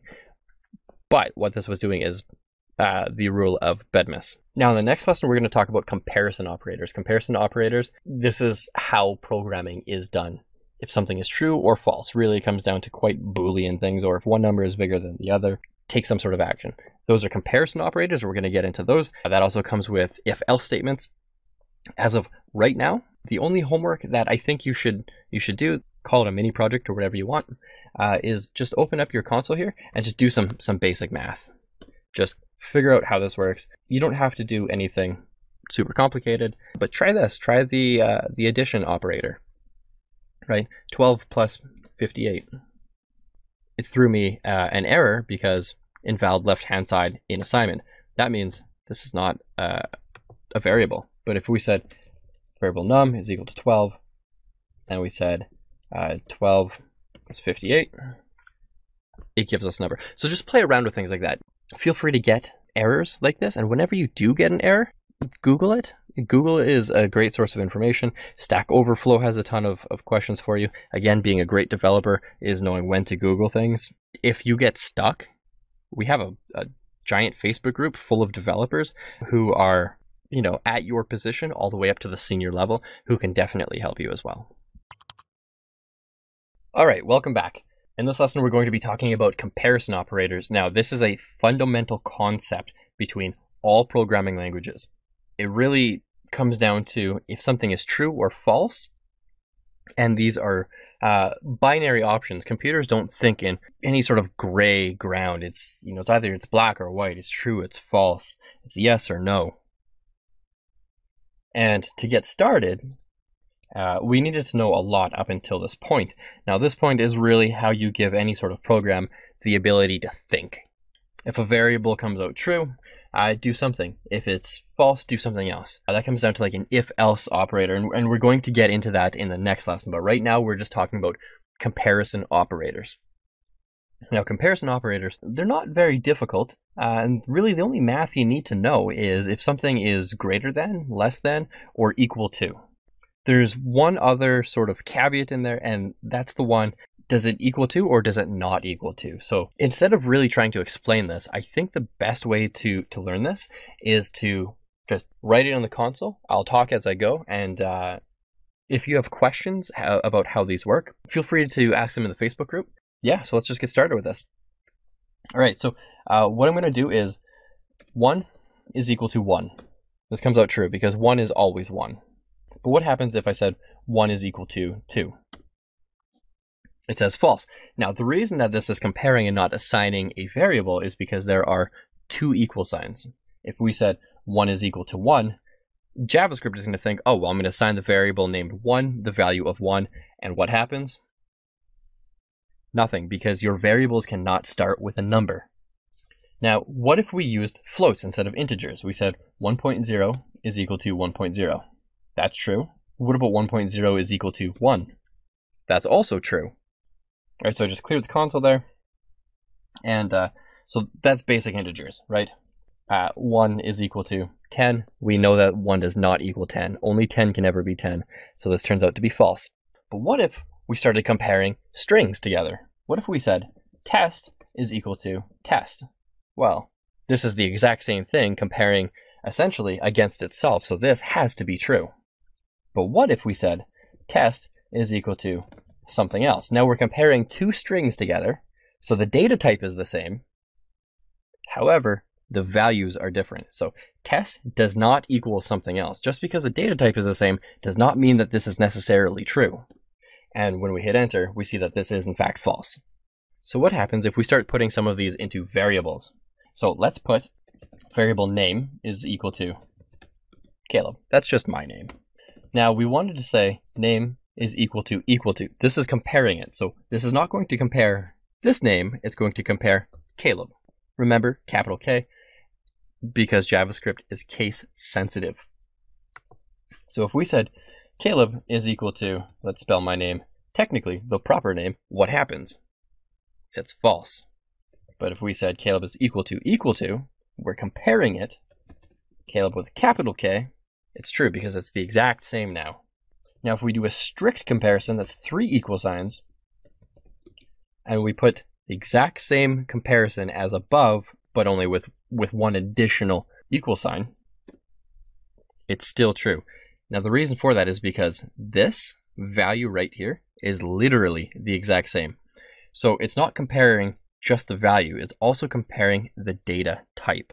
Now what if we said age is equal to 45, and then we compared age is equal to 45? That's true. What if age is equal to 45? Also true. What if age is equal to 45.0? Also true. JavaScript realizes that 45 is the same as 45.0. Or what if we did the inverse? 45.0 is equal to age. Also true. So it doesn't matter what side the equal to comparison the variable lives on, as long as it's being compared. That's all it cares about. Now, there are other comparisons that we need to really consider here. I'm just going to clear off the console here. And what if we said age is greater to or equal than 45? Also true. Age is greater than 45. That's false. Age is 45. It is not greater than. It is greater than or equal to. Before we continue, let's take a look at some of the different operators that we have. We have equals, a strict equals, does not equal, a strict does not equal. We have greater than or equal to, less than or equal to. And then when we want to mix and match comparisons, we have, this is and. So instead of writing the word and, we use two ampersands. Or when we want to say if something is true or something else is true, we use two pipe symbols, and this stands for or. Now let's declare, again, let's redeclare. Age is equal to 20, and if you live in the United States, the drinking age is 21. So drinking age is equal to 21. So now we can say, essentially, if the age is greater than or equal to the drinking age, then you can go out and buy a beer.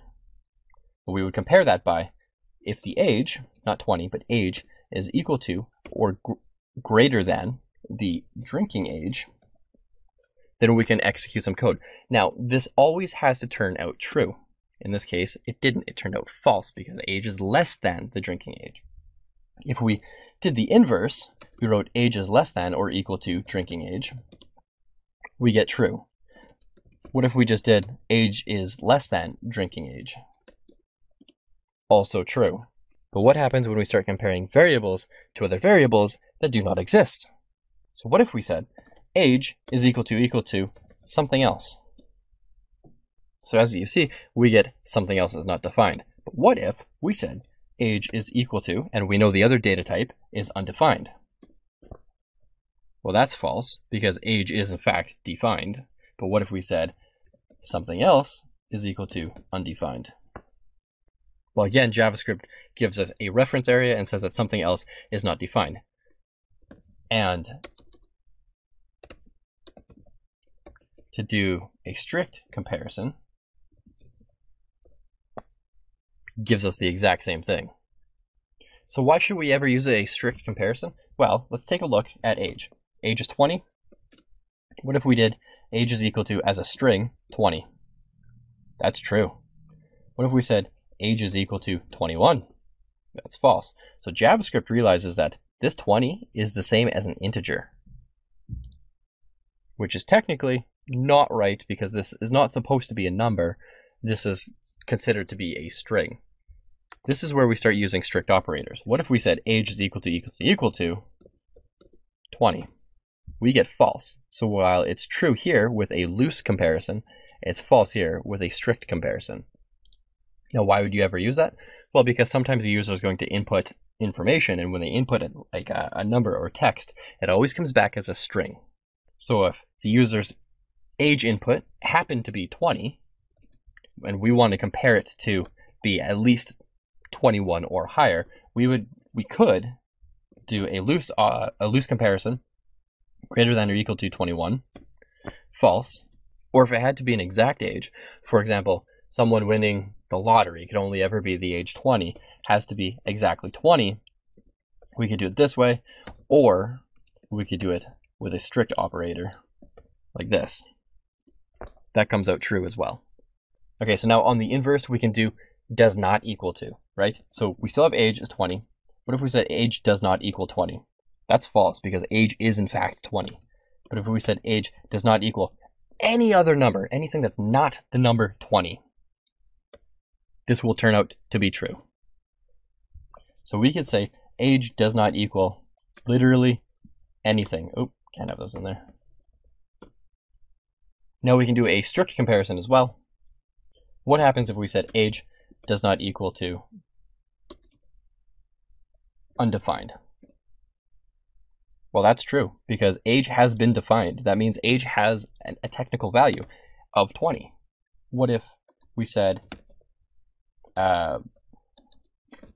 something else does not equal to undefined?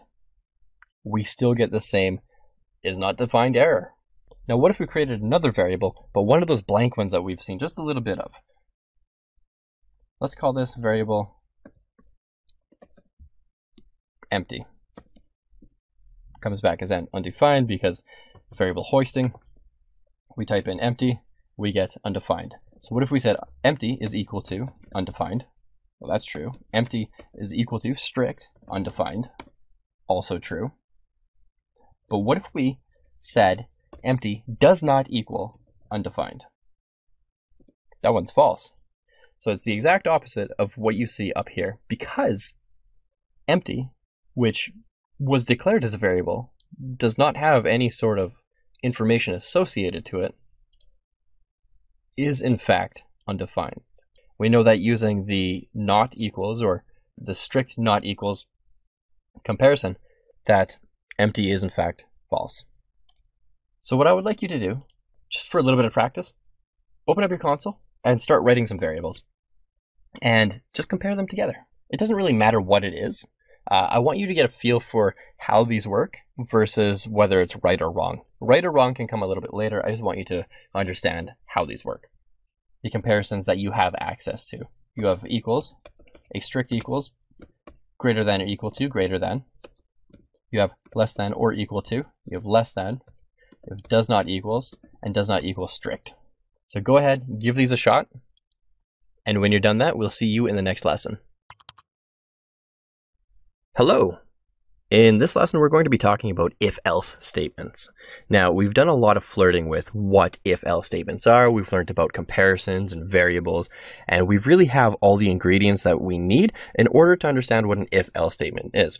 Now, the simplest way to describe what an if-else statement is really just that. If something is true, or if you want it to be false, then run a certain set of code. A few lines here, a few lines there. If it's not that, if it's the opposite, do something else. Again, this is one of those fundamental concepts of all programming languages. They all have if-else statements. This is how a program decides what it's supposed to do versus what it should not do, and when it's supposed to take any sort of action. And this is when things start to get really, really interesting, because users can start to input their own information. And once they input their own information, you can start, changing the actions based on what they've added. So as a very basic example, let's get started with our first variable.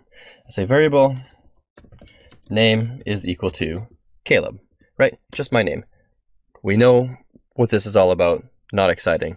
Caleb, get to it. All right, I'm getting to it. So if, and the parentheses for an if-else statement is really everything goes in here. This is where your comparison is. So your comparison, I did not spell that right, comparison goes in here. So if name is equal to Caleb, which we know it is, what should it run? So when we open a new if statement, we wrap the new code that's supposed to run in curly brackets, just like you see here. So what happened there was I hit enter a little too fast. I was supposed to hit shift enter. That's all that was. Now, if my name is Caleb, alert, name is Caleb. We haven't formally learned alert yet. If it's not, my name is not Caleb. So this is not formatted very nicely. Typically, you'll see code with a little nicer spacing, something like this. So now we have, if a name is equal to whatever you specify that name is supposed to be, remember it's case sensitive, then run the code between the curly brackets. Now in here, it's going to run just a basic alert. Now, if the name does not equal Caleb, which remember, does not is the exclamation mark equal sign. So if the name does not equal Caleb, alert something else. So what happens when I run this? My name is Caleb. That's the alert that Chrome just gave me. So now we're starting to get a little more into interactivity, because this just alerted me on the page. And there's nothing you can do about an alert. When you alert someone, that shows up every single time. And that's a basic if-else statement. That's all there is to it.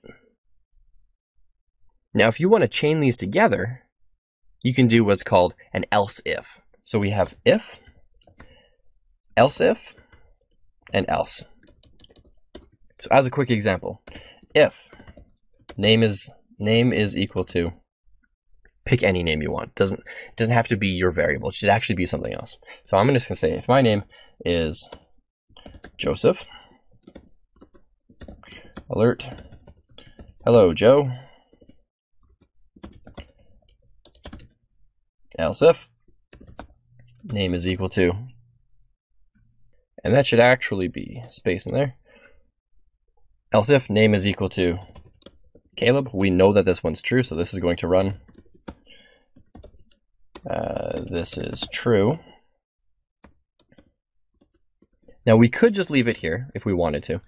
There's no rule saying that you have to have an else statement or an if-else statement. Really, you just need if statements. If something is true or if something is not true, execute a certain piece of code. That's all it is. But for the sake of this example,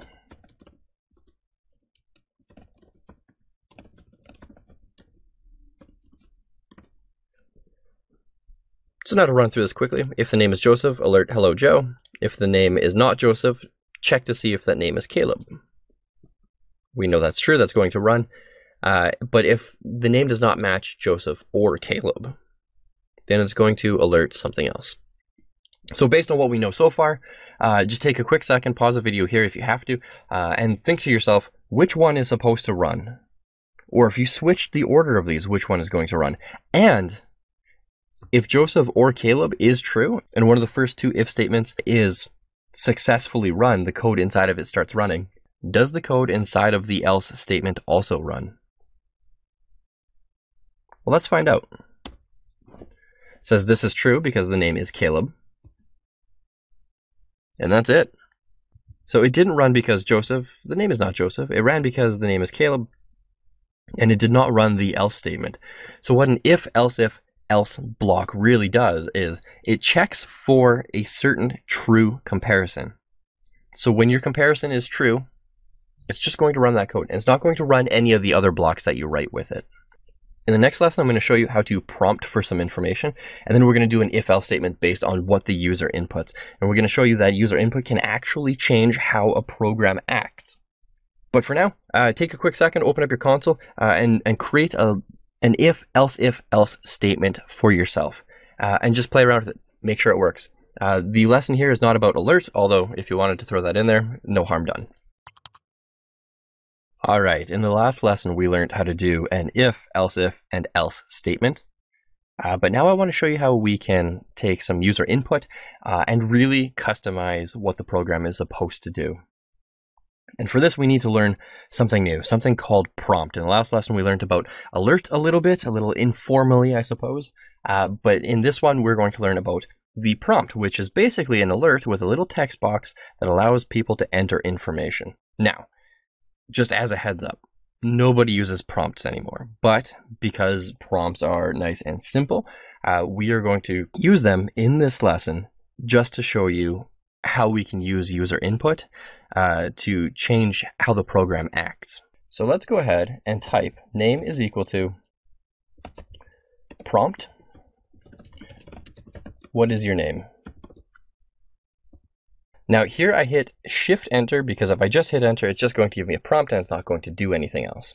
Now, this is where we start putting a lot of JavaScript inside of a JavaScript file so we can run more than one line at a time.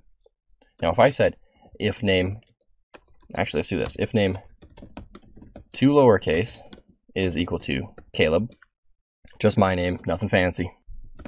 Alert, hello Caleb. Now that's a basic if statement. We can leave that here. In fact, I think we should run that. Let's see what happens.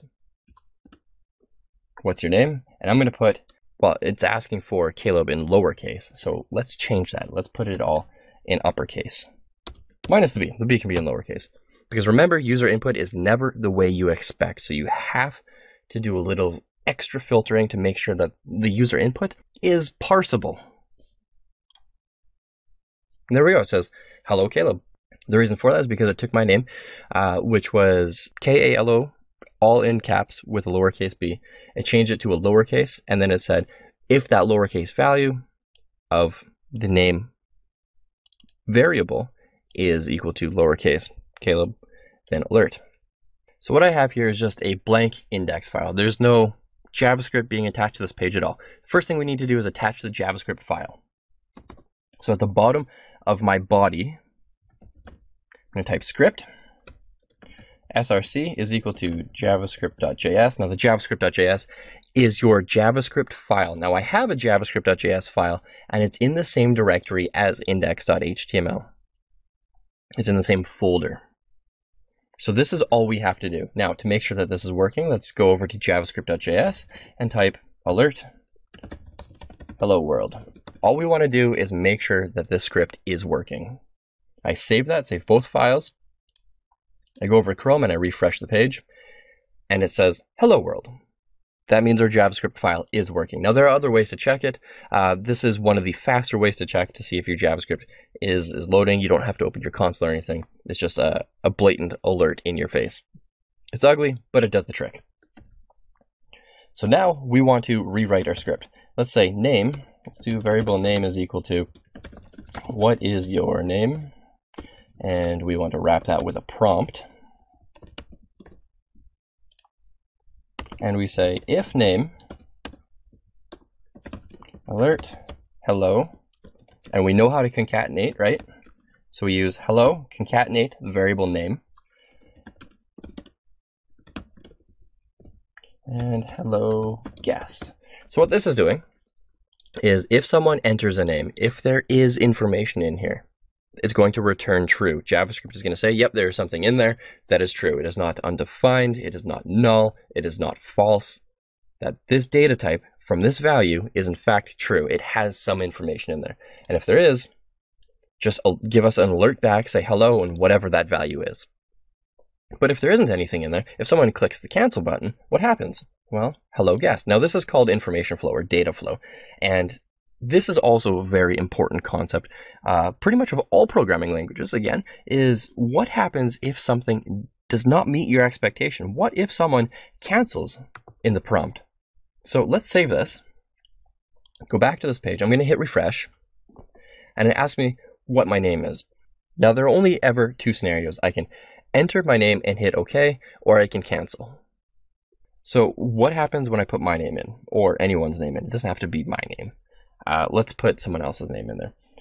Let's put, my name is Zephyr, and I hit OK. Hello, Zephyr.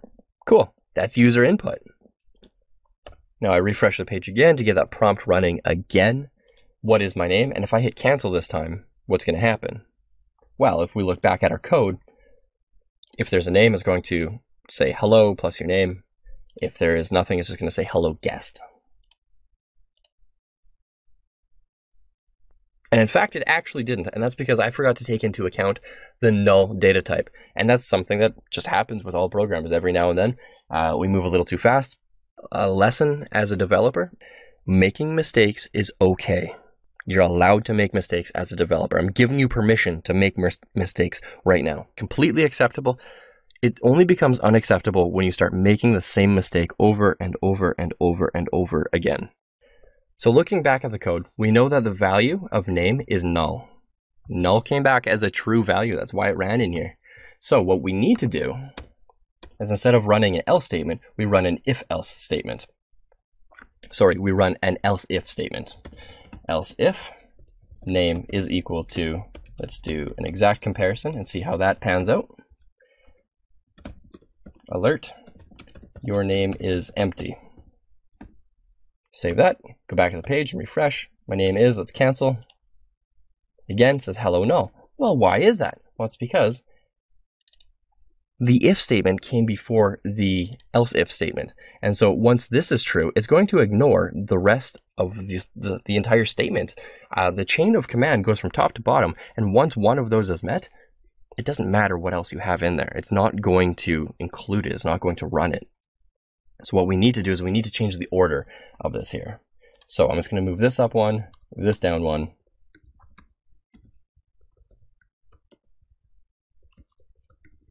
And so all I did was say, check if the name is null first.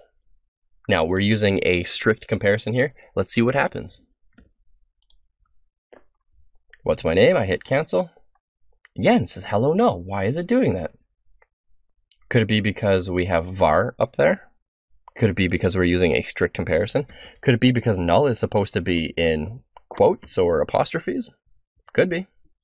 Now, as a developer, this is one of those times when you need to understand that knowing everything is impossible.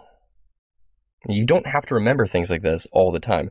This is a small detail, and if you ever forget, it's totally acceptable to hop on the old Google machine and type in whatever your question or your query is. Chances are it'll bring you to a Stack Overflow page, and you'll find probably a pretty good answer in there. Now, I'm going to change this to null to remove the strict comparison. And I just want to see what this is going to happen, right? We're experimenting here. And again, experimenting as a developer, completely acceptable because that's how you learn. You experiment, you make mistakes, and you reiterate over that. And you just keep iterating. And when you iterate, you learn more and more. And that's all development is. That's really all technology is people trying new things and moving forward, failing, taking a step back, realizing why they failed, and trying again. That's all it is. We still get null. That's fine.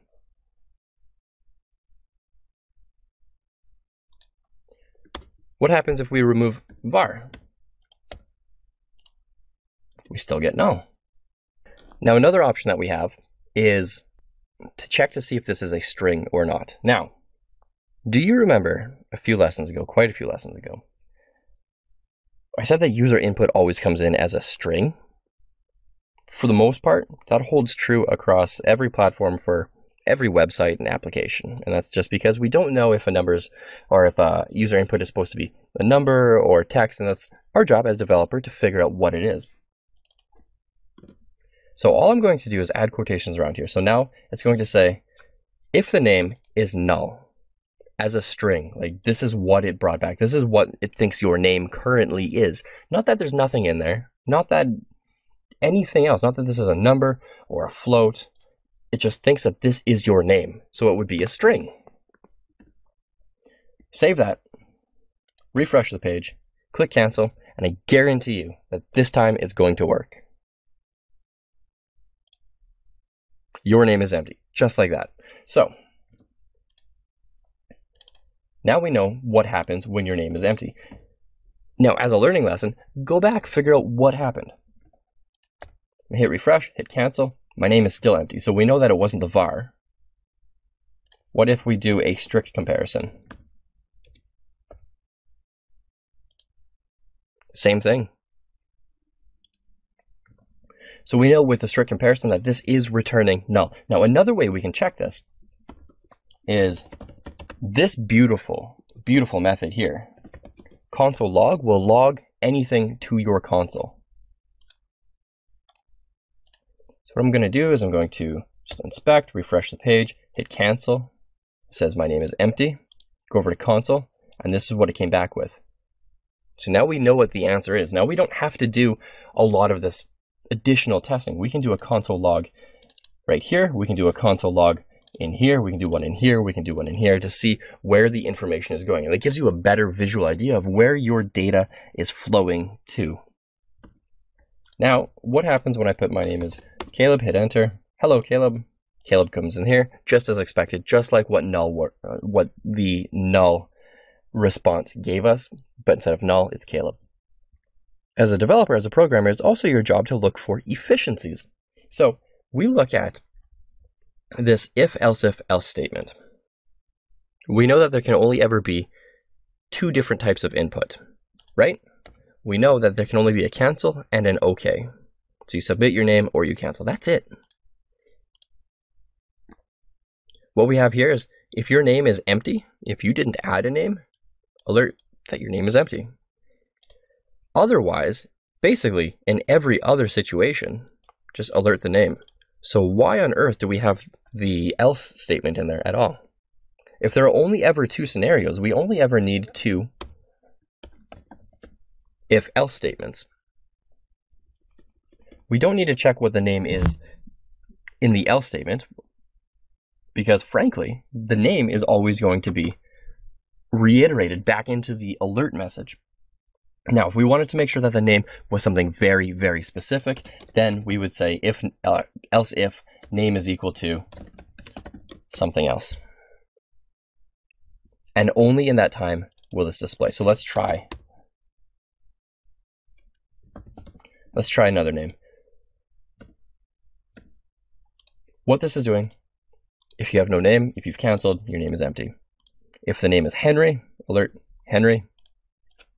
Otherwise, if it doesn't meet either of these criteria, do nothing. And this is the exact same as leaving a blank else statement in there. The only difference is you don't need to have the else statement in there if nothing is going to run. So let's get rid of that, save it. Type in Henry. Hello, Henry. But as an example, when we type in any other name, we'll type in Prairie. Nothing happens. We're still getting the name. We're getting the console log. And that always comes right here. But there was no alert. So that is pretty much the most in-depth if, else statement based on user input that anyone can really give you.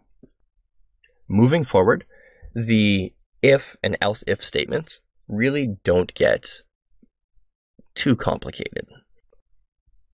But in the meantime, what I want you to do is I want you to basically take this script.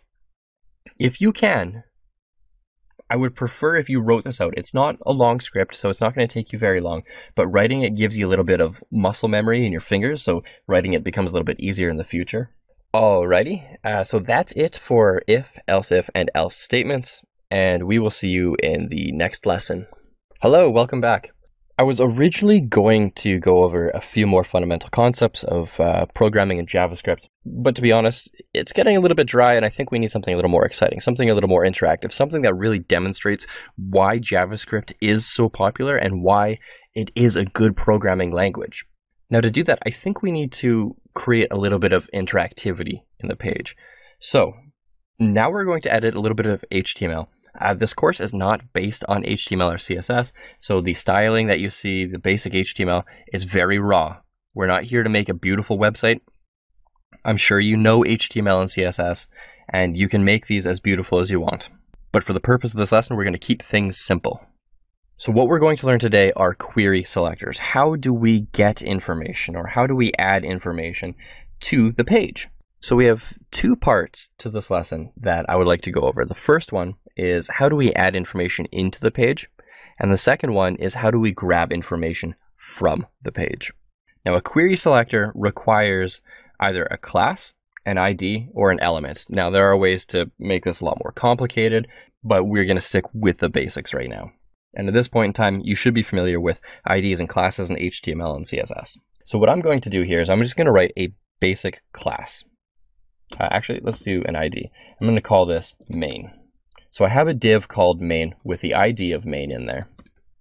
That ID is very important. And I'm going to leave this blank. There's not going to be anything in there. Now I'll go over to my browser and I'm just going to open up the console. And what we see here inside of the element section, if I toggle down the body, we can see that main is in there. In case you didn't know, you can actually edit information in here. So I'm just going to make this a little easier for you to see here. So I added the word tested and it added it onto my page immediately. I'm going to add a little bit more. It says and more. So it doesn't take into account your extra white space, because that's what HTML does. HTML doesn't care about your extra white space unless you explicitly tell it that it needs to have more white space. So I'm going to undo this. I'm going to go over to my console and I'm going to create a variable. And this variable is just going to be called body. In fact, we don't actually need the var. And all we want to do is write document.query selector.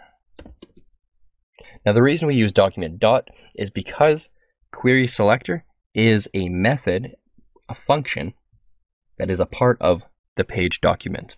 So we type query selector, and what are we looking for? Well, we're looking for the ID of main.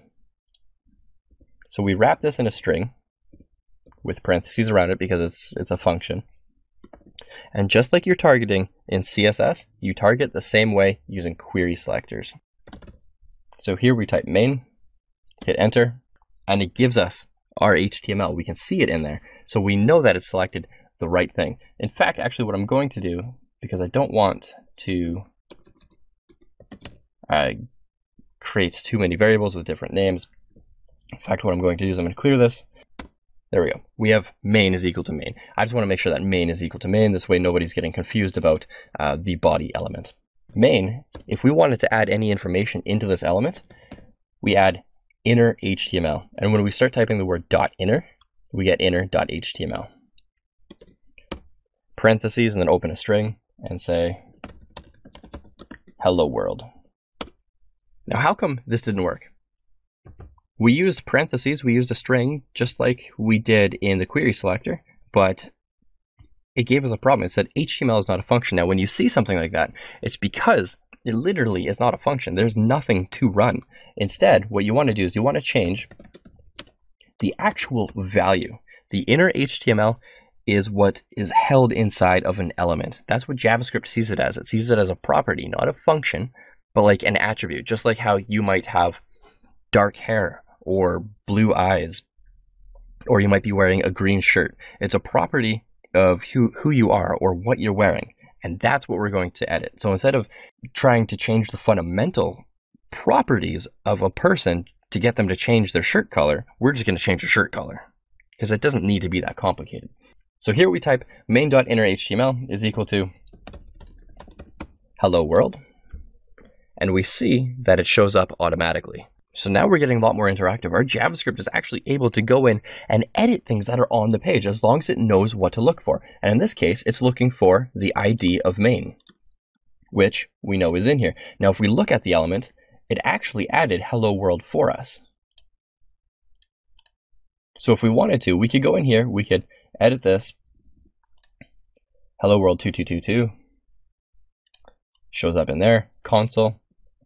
We could run the same thing again, and it's just going to overwrite it, just like that. Now, if we wanted to add more, we could use an arithmetic operator. We say main.innerHTML is equal to whatever it currently is plus hello world. So instead of adding hello world, we're going to add another line in here that just says, I am editing this page. And now we look up here and it says, hello world, I am editing this page. Now we have both sentences in there. But what if we wanted to get the information from there and store that in a variable, edit it, and put it back on the page? Well, we can do that too. Let's create a new variable called content. The variable name is unimportant. You can call it whatever you like. Say main.innerHTML.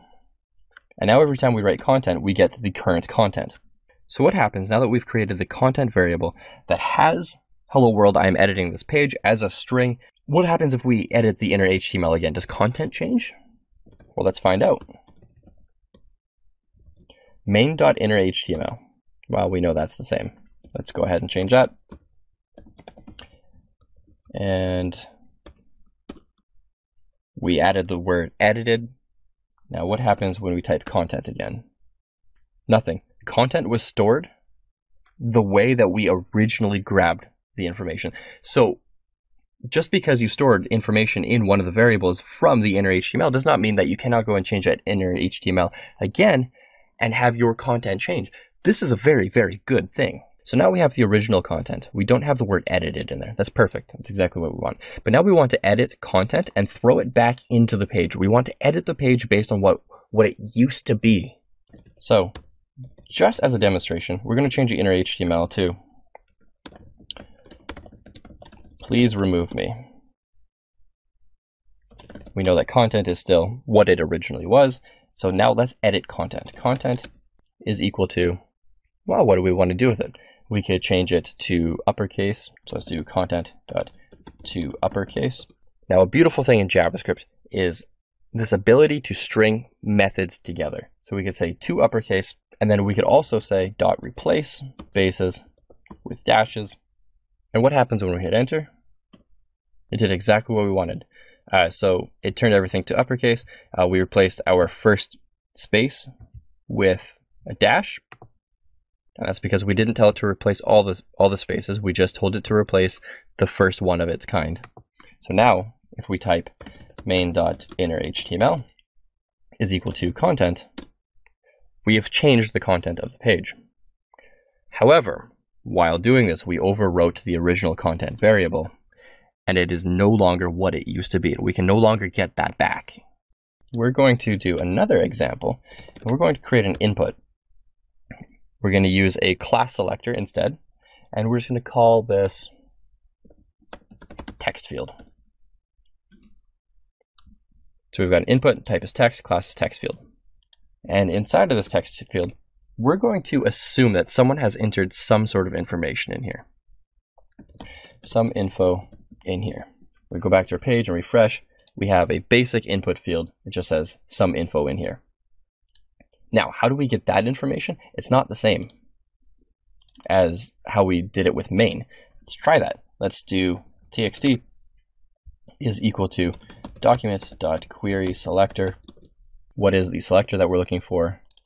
Dot text field, dot being the class, just like in CSS. Cool, that gives us the entire element. Now we have the entire element to modify here. what happens if we do txt dot inner HTML is equal to test. Well, it returned test. It didn't look like it changed anything in there. Well, okay, it changed the inner HTML of input. However, input is one of those elements that doesn't have inner HTML. It's a self-closing tag. There's only one. It's not like a div or a text field, or a text area rather. The input field generally just looks like this. That's your input field. So how do we view the input that we wanted to change? Like how do we see that on the page? The trick here is that we are no longer editing inner HTML. We're editing an attribute.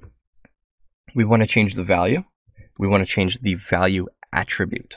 So instead, we type txt, and then the attribute name is equal to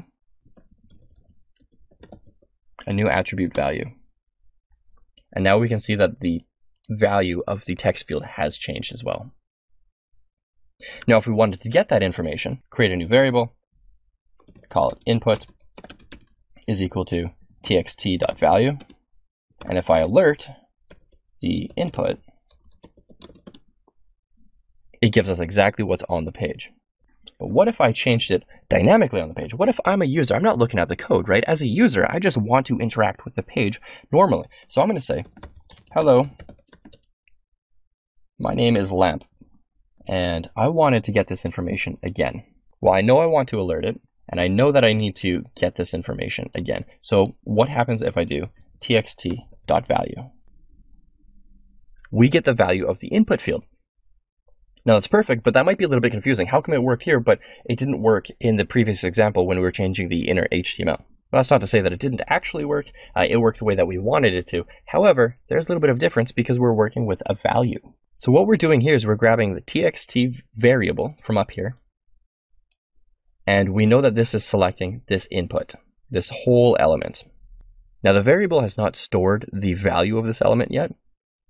This variable is simply referring to the entire element.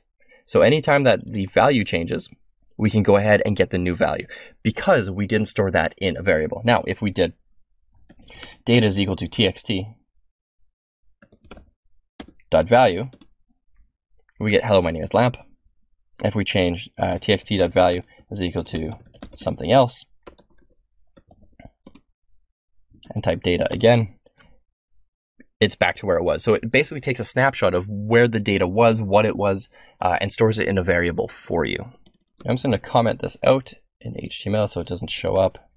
And I'm going to go back to main, and I'm going to change some of these style attributes, because in JavaScript, a very common thing that you want to do is add classes, remove styling, add styling. You know, you want to basically manipulate your CSS because CSS is extremely static. You want to change that from time to time. Refresh the page, I have absolutely nothing there. I look in my elements, I know that main is there. My input is also there, but it's commented out, so we're not going to work with that. But the main, say main is equal to document.query selector. Cool, it selected the right one. Now if I want to change the inner HTML, perfect. Now we have some text on the page. And if I want to change the style, we say main.style.border. And because this is an object-oriented, a dot notation kind of language, it looks for the style, and then it looks for the specific CSS style. Border is, as a string, 1 pixel solid red. And now we have a 1 pixel solid red border around it. One thing you can't do, though, is if you wanted to add border to just the top, you don't add dashes. Instead, you camel case it, and it would be border, and instead of the dash, you use a capital T. That's actually a bad example because we already have a border. Let's use something else. Main.style.padding top is equal to, let's make this absurd and say 50 pixels. Now that padding only took place on the top. And what happens in our page is where it says style, we're changing the style attribute. Now, we didn't give it a style attribute in the HTML, but JavaScript is smart enough to realize that, oh, okay, this can have a style. Pretty much everything in HTML can have a style. So it goes ahead, it creates the attribute for us, and it fills it with the information that we gave it. We gave it a style of 1 pixel solid red border with a 50 pixel padding on the top. Now, if you're unfamiliar with how to edit CSS, just a quick little reminder is when you're on your elements page, you can toggle these as well. And if you don't like what you're seeing, you can always edit the HTML directly. Okay, so that's query selector in a nutshell. What I want you to do is I want you to create an element on your HTML page. I'll give you the project files as well. Create an element on your HTML page, and then open up your console and write a query selector. Grab that, put it in a variable like you saw with main is equal to document.querySelector. Then I want you to change the inner HTML, and then I want you to change the styling of it. And it doesn't just have to be the border or the padding. Try other CSS properties that you're aware of. It could be margin, background color. It could be the font color. And then I want you to basically do the same thing, but instead of using an ID selector or a class selector, just use an element selector. See what happens when you select the entire body and you change the background color of the body. Hello again. In this lesson, we're going to be talking about functions. Now, functions are, again, a very important part of programming. It's in every programming language. And essentially what a function is a set amount of code that you can run over and over and over without having to copy and paste it over and over again. This falls in line with DRY, which is the dry methodology of don't repeat yourself. So whenever you're writing code, try not to repeat the exact same code over and over again. If you ever have to repeat the same code, it should go into a function. But a function can also take parameters or arguments. And basically what it does is you input information and it spits out a little bit of information. So let's take a look at a quick sample function. A sample function always starts with the word function, and that's how JavaScript knows exactly what this is. And then you give it a name, and you can name it pretty much anything. Stick with the same naming conventions as variables. Don't start with a number. Don't use dashes. Basically, anything else goes. So for this one, we're just going to call it addition, and we're just going to add 2 numbers together. That's all we're going to do. So this looks a lot like an if-else statement, where we have the parentheses, and then we have our curly brackets, and anything inside the curly brackets is part of the function. When we want to add numbers together, we can run this function over and over again. So whatever is in here is going to be able to run time and time again. Now, just because you have written a function does not mean it's going to run. It's registered in part of your application, but you actually need to give it you need to give JavaScript a command. You have to tell it, oh, go and run that particular function. So to do that, you just write the function name without the word function in front of it, give it the parentheses that it needs, and that tells JavaScript, just with these parentheses, that it's a function, and it will run it. So let's give this a shot here. Alert. Hello, I am a function. Now, when I open this page and I refresh it, this HTML here, by the way, is just from the previous lesson. We're just going to keep adding on to this HTML as the lesson goes on and on and on. Anyway, so I refresh the page and it says, hello, I'm a function. I refresh the page, hello, I'm a function. But if I comment this code out and I refresh the page again, nothing happens. I'm refreshing over and over and over and nothing is happening. That's because JavaScript knows that the function exists, but it also knows not to run it yet until it's told to do so. Now, this function as of right now is not very useful. Now, what if we wanted to run a certain set of code that just asks for somebody's name, just like in previous examples that we've done? Well, we can create variables inside of a function, say name is equal to, and let's prompt, what is your name?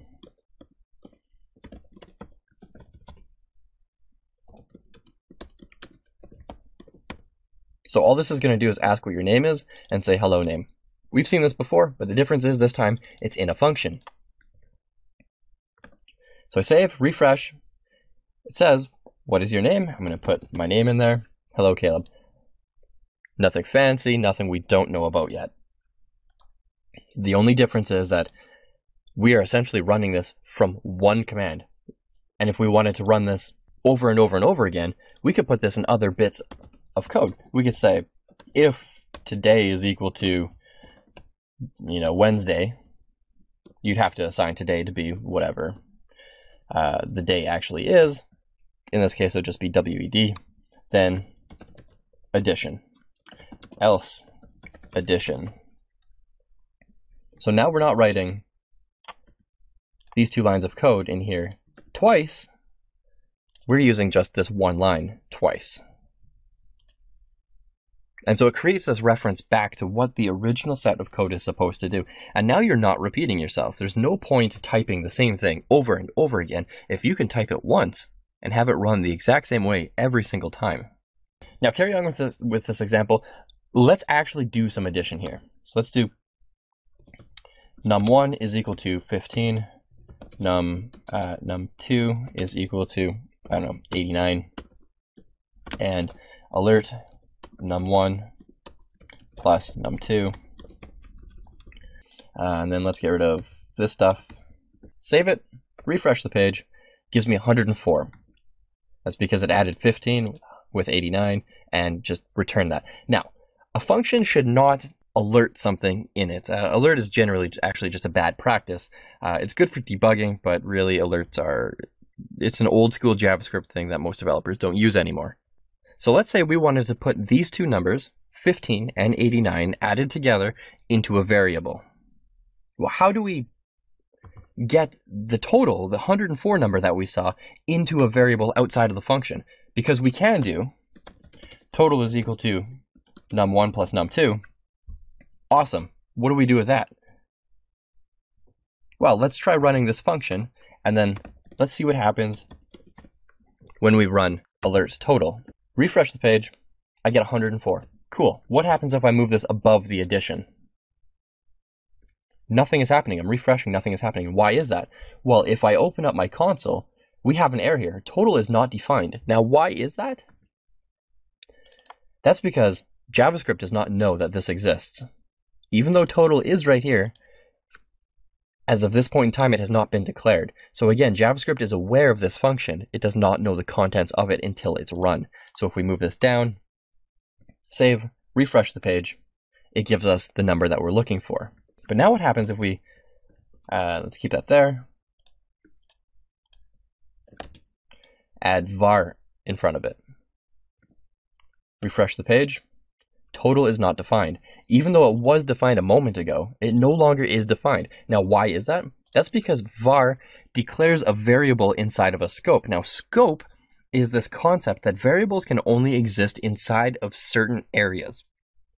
So if you have a function, any function, with var and then you have a variable, it can only ever be accessed inside of that function. So you might be thinking at this time, well, why the heck would I ever want that? Why wouldn't I want total to be accessible outside of this function after I run it? And that is a fair question. And the honest answer is, you don't want variables bleeding out of their scopes. Sometimes it's for security purposes, sometimes it's for efficiency, sometimes it's just to keep your code clean. But you do not want to use these outside of your functions. So, if we're not supposed to use it this way, how the heck are we supposed to get total outside of the function? Well, this is where the beautiful return keyword comes in. We return total. So total has been declared here. It's the addition of num1 plus num2. We return that total. And if we run this on our page, we still get total is not defined. Now, why is that? Because what return does is it says, okay, I'm going to run this function and I'm going to return this as the definition of a variable. So if we have, and we've done this many times, so if we did variable name is equal to John, we know that this is the value of the variable called John. But instead, what we can do is we can say, let's actually just delete this whole thing. Let's go variable total, or let's call it new total instead, is equal to addition. So instead of saying this is 104 as a string or an integer, or instead of saying 15 plus 89, all we're saying is store whatever this function figures out the total to be in this variable. So now, if we said alert new total, this will give us 104. So go back to the page, refresh, 104, as we expected. Now, inside of your function, you can run all the JavaScript in the world. Ideally, it should never leak outside of your function, though. Your function should be a contained, specific set of instructions that you can use over and over again. But let's say we want to customize this. We want to customize num1 and num2. Well, every time we run this function, it's always going to be 15 and 89, respectively. That's not what we want. Functions are typically used best when they are extremely dynamic. And the only thing we want to do is we want to automate num1 plus num2. So instead of saying num1 and num2 are always the exact same numbers, instead we give them parameters or arguments. And all we do is we create a new variable inside of the parentheses separated by a comma and another new variable. Now this is the name. As you can see here, num2, num1 matches num1. So let's go ahead and delete these, because as soon as this function is run, it's going to create this variable inside of the function, and it's only accessible inside of this function. So if we did different numbers this time, to 10 and 15, we're saying run addition, the first number should be 10, and the second number should be 15. The function's then going to take num1, which is 10, num2, which is 15, total them together, return that into a new variable for us. And when we alert that new variable, we're going to get whatever the total is going to be. So I'm going to save that, refresh, and as soon as I refresh, this is going to alert with a number 25. Just like that. Now, why is that useful? Well, you can create a calculator. Well, I mean, it's a pretty basic calculator, but you can create a calculator that only has the addition function right now. But what if we wanted to add more? What if we wanted to do different addition? So instead of having to run total is equal to num1 plus num2, or having to explicitly hard code numbers into our program or our application, we can now say any other number in the world. And what I'm going to do is, instead of alerting, I'm going to console log. So console log new total, comma, new total 2. Save that, and I'm going to refresh the page, and instead of the answer being alerted to the page, it's going to show up in the console. So I hit F5, and there we have 25 and 1,114. Now that's the addition of these two numbers and these two numbers. So now we have one function that's doing the same thing over and over again. Completely honest with you, this course is not about sugarcoating things, as you may have experienced already. But this function is, honestly, it's nonsense. There's no reason that this function should really exist. But if you wanted to, you could make this function significantly more complex. You could take num1, you could multiply it by pi. You could take num2 and you could divide it by whatever itself is. You could take num2 and you could square root it by whatever number you want. Now you don't have to remember that formula anymore. Or if you have a specific math formula,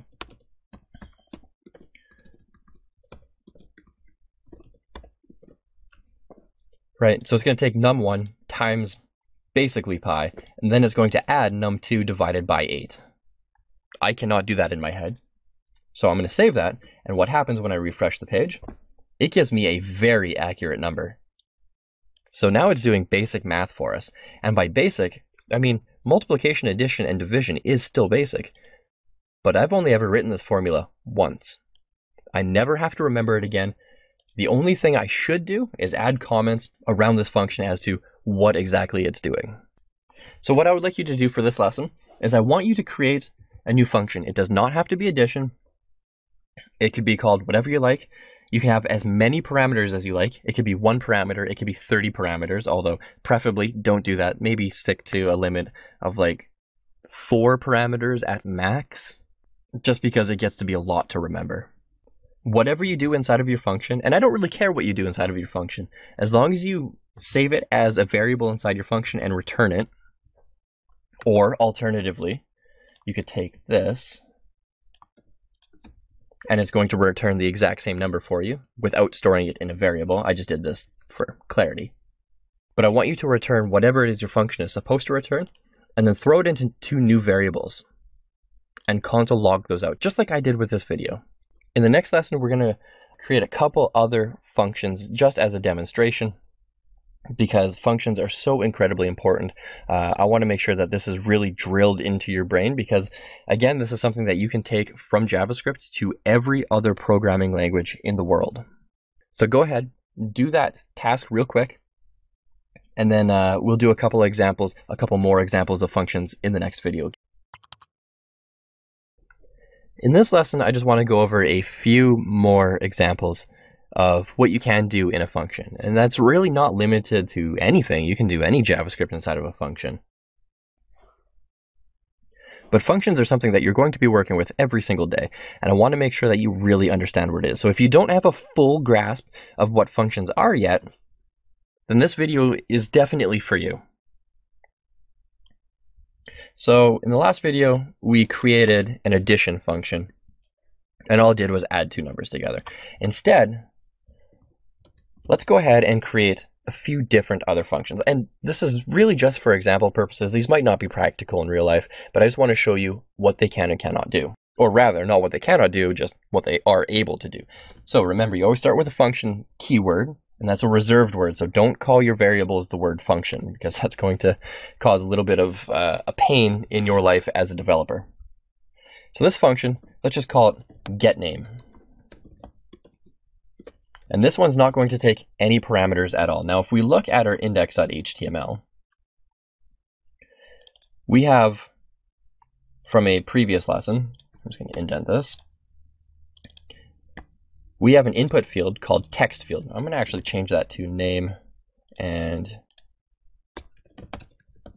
name here is what the value is going to be. Actually, I'm going to change that. I don't want a name here. Let's use a real name, a totally real name. John Smith. And just so you can see what this page looks like, all we have is an input field called John Smith. That's the only thing that's visible. Going back to our JavaScript, let's go ahead and get this value. We want to get this name. So we create a new variable, and we want this variable to be local to the function. So we use var name is equal to document.query query selector, and we want to select it by its class name of name.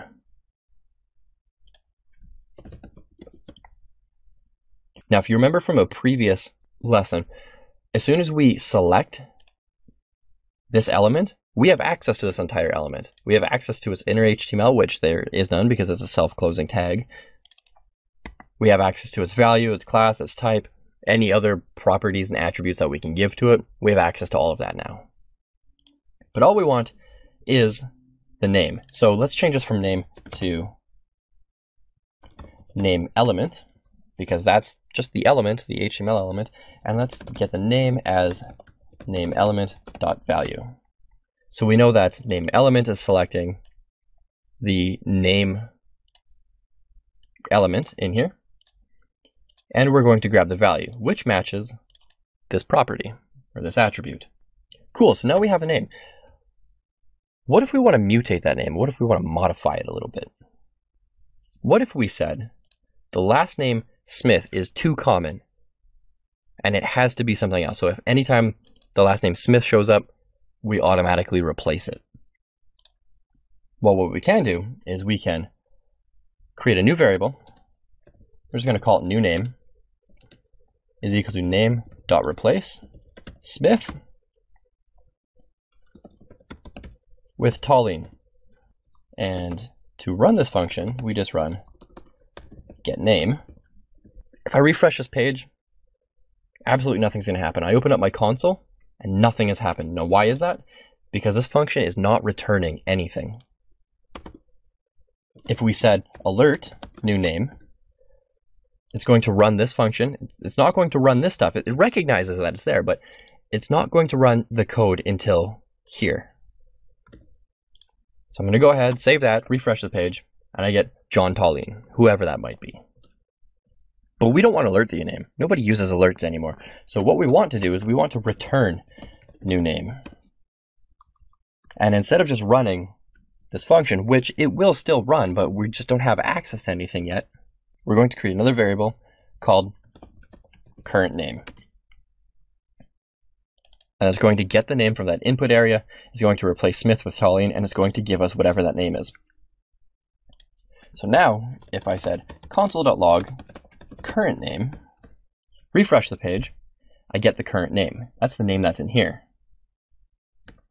So if I went into my index page, change that from John to Caleb, refresh, I now have Caleb Tallene.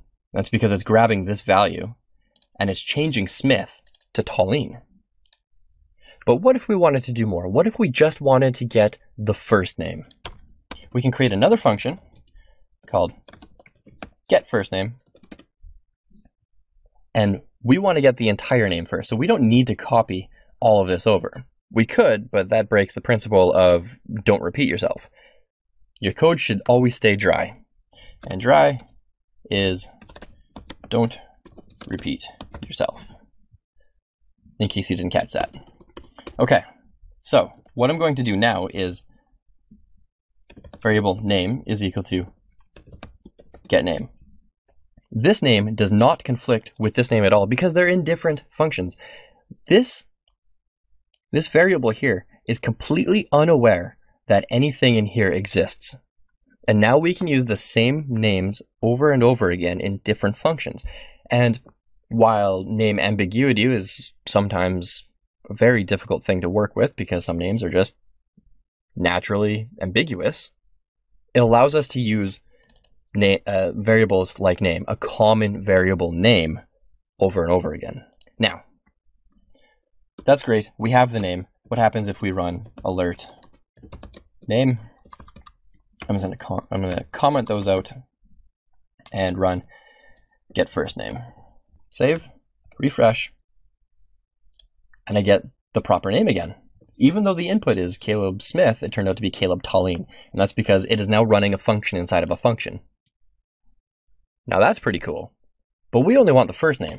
So how do we break a string apart into different bits and pieces? Well, we can use split, which will essentially, if we tell it to, break the word based on all the spaces in the string. So variable first name is equal to name.split, and that's all we're going to do. Now, instead of alerting that, this is going to show up better. If I console log this, save, refresh, and this is an array. We can tell because the proto is an array, and there are two pieces to it, Caleb and Tallene, but we only want the first name. Now we know with the array data type, which we learned quite a while ago, that the first one always starts with the index number 0.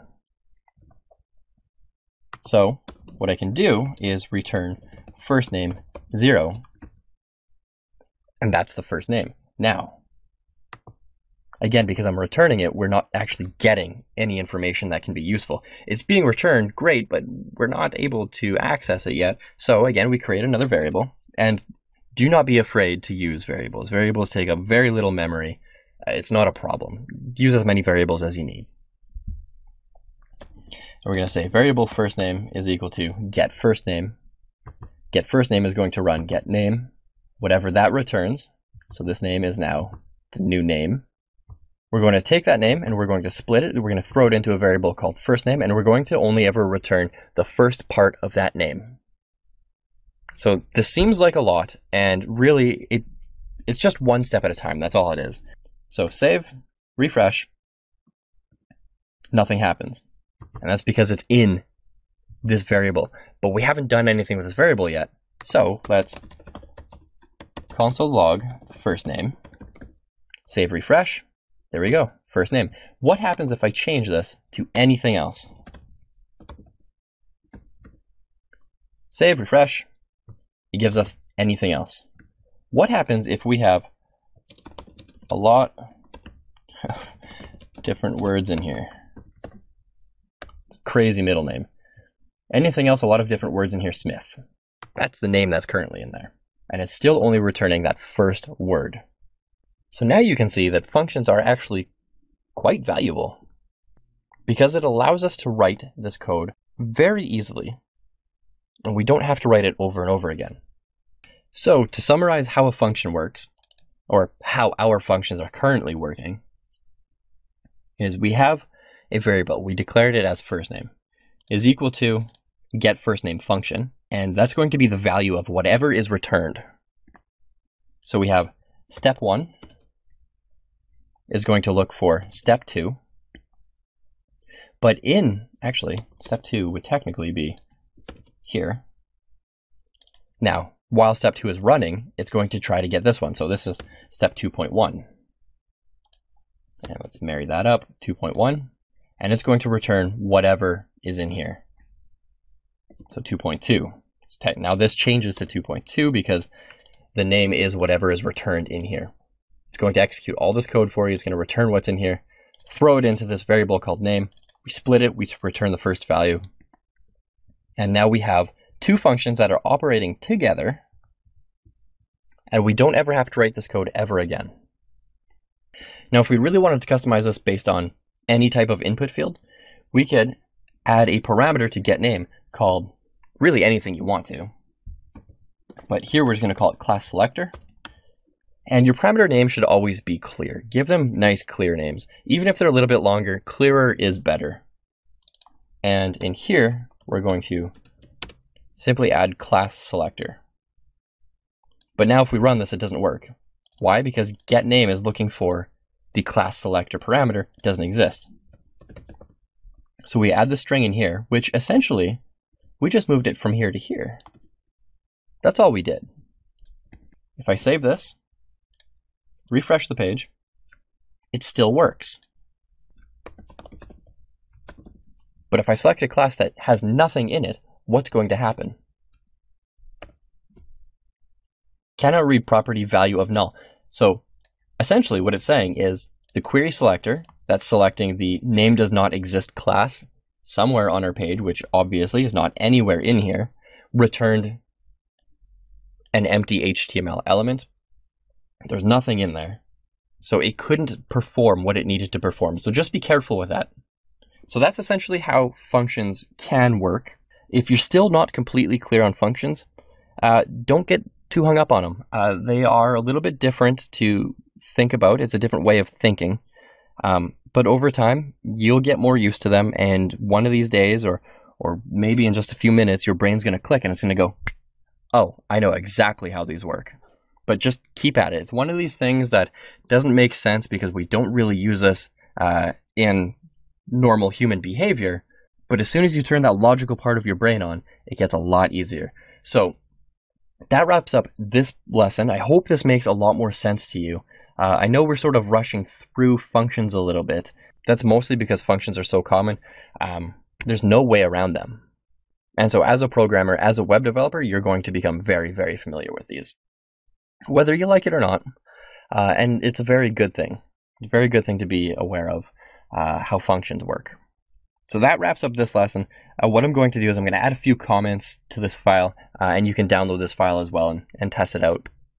I'm going to clean it up and make sure that it's a little easier to understand for you when you're actually reading through this code. Hello again. It's me, Caleb, your instructor. You've made it through most of this course, if not all of it by now. And there's a good chance that Udemy is going to prompt you either soon or has recently prompted you and just wanted to ask you for your feedback. They just want to see how you're going to review this course. And so this video, what I'm making right now, is just a little message to say, please leave a review. Let me know what you're thinking. Let me know what you're feeling. Tell other people why you like this course. It's really important that we get the word out there. And the best way to do that, especially on a platform like Udemy, is to simply share your review. So if you haven't, please share your reviews with everybody else. It would be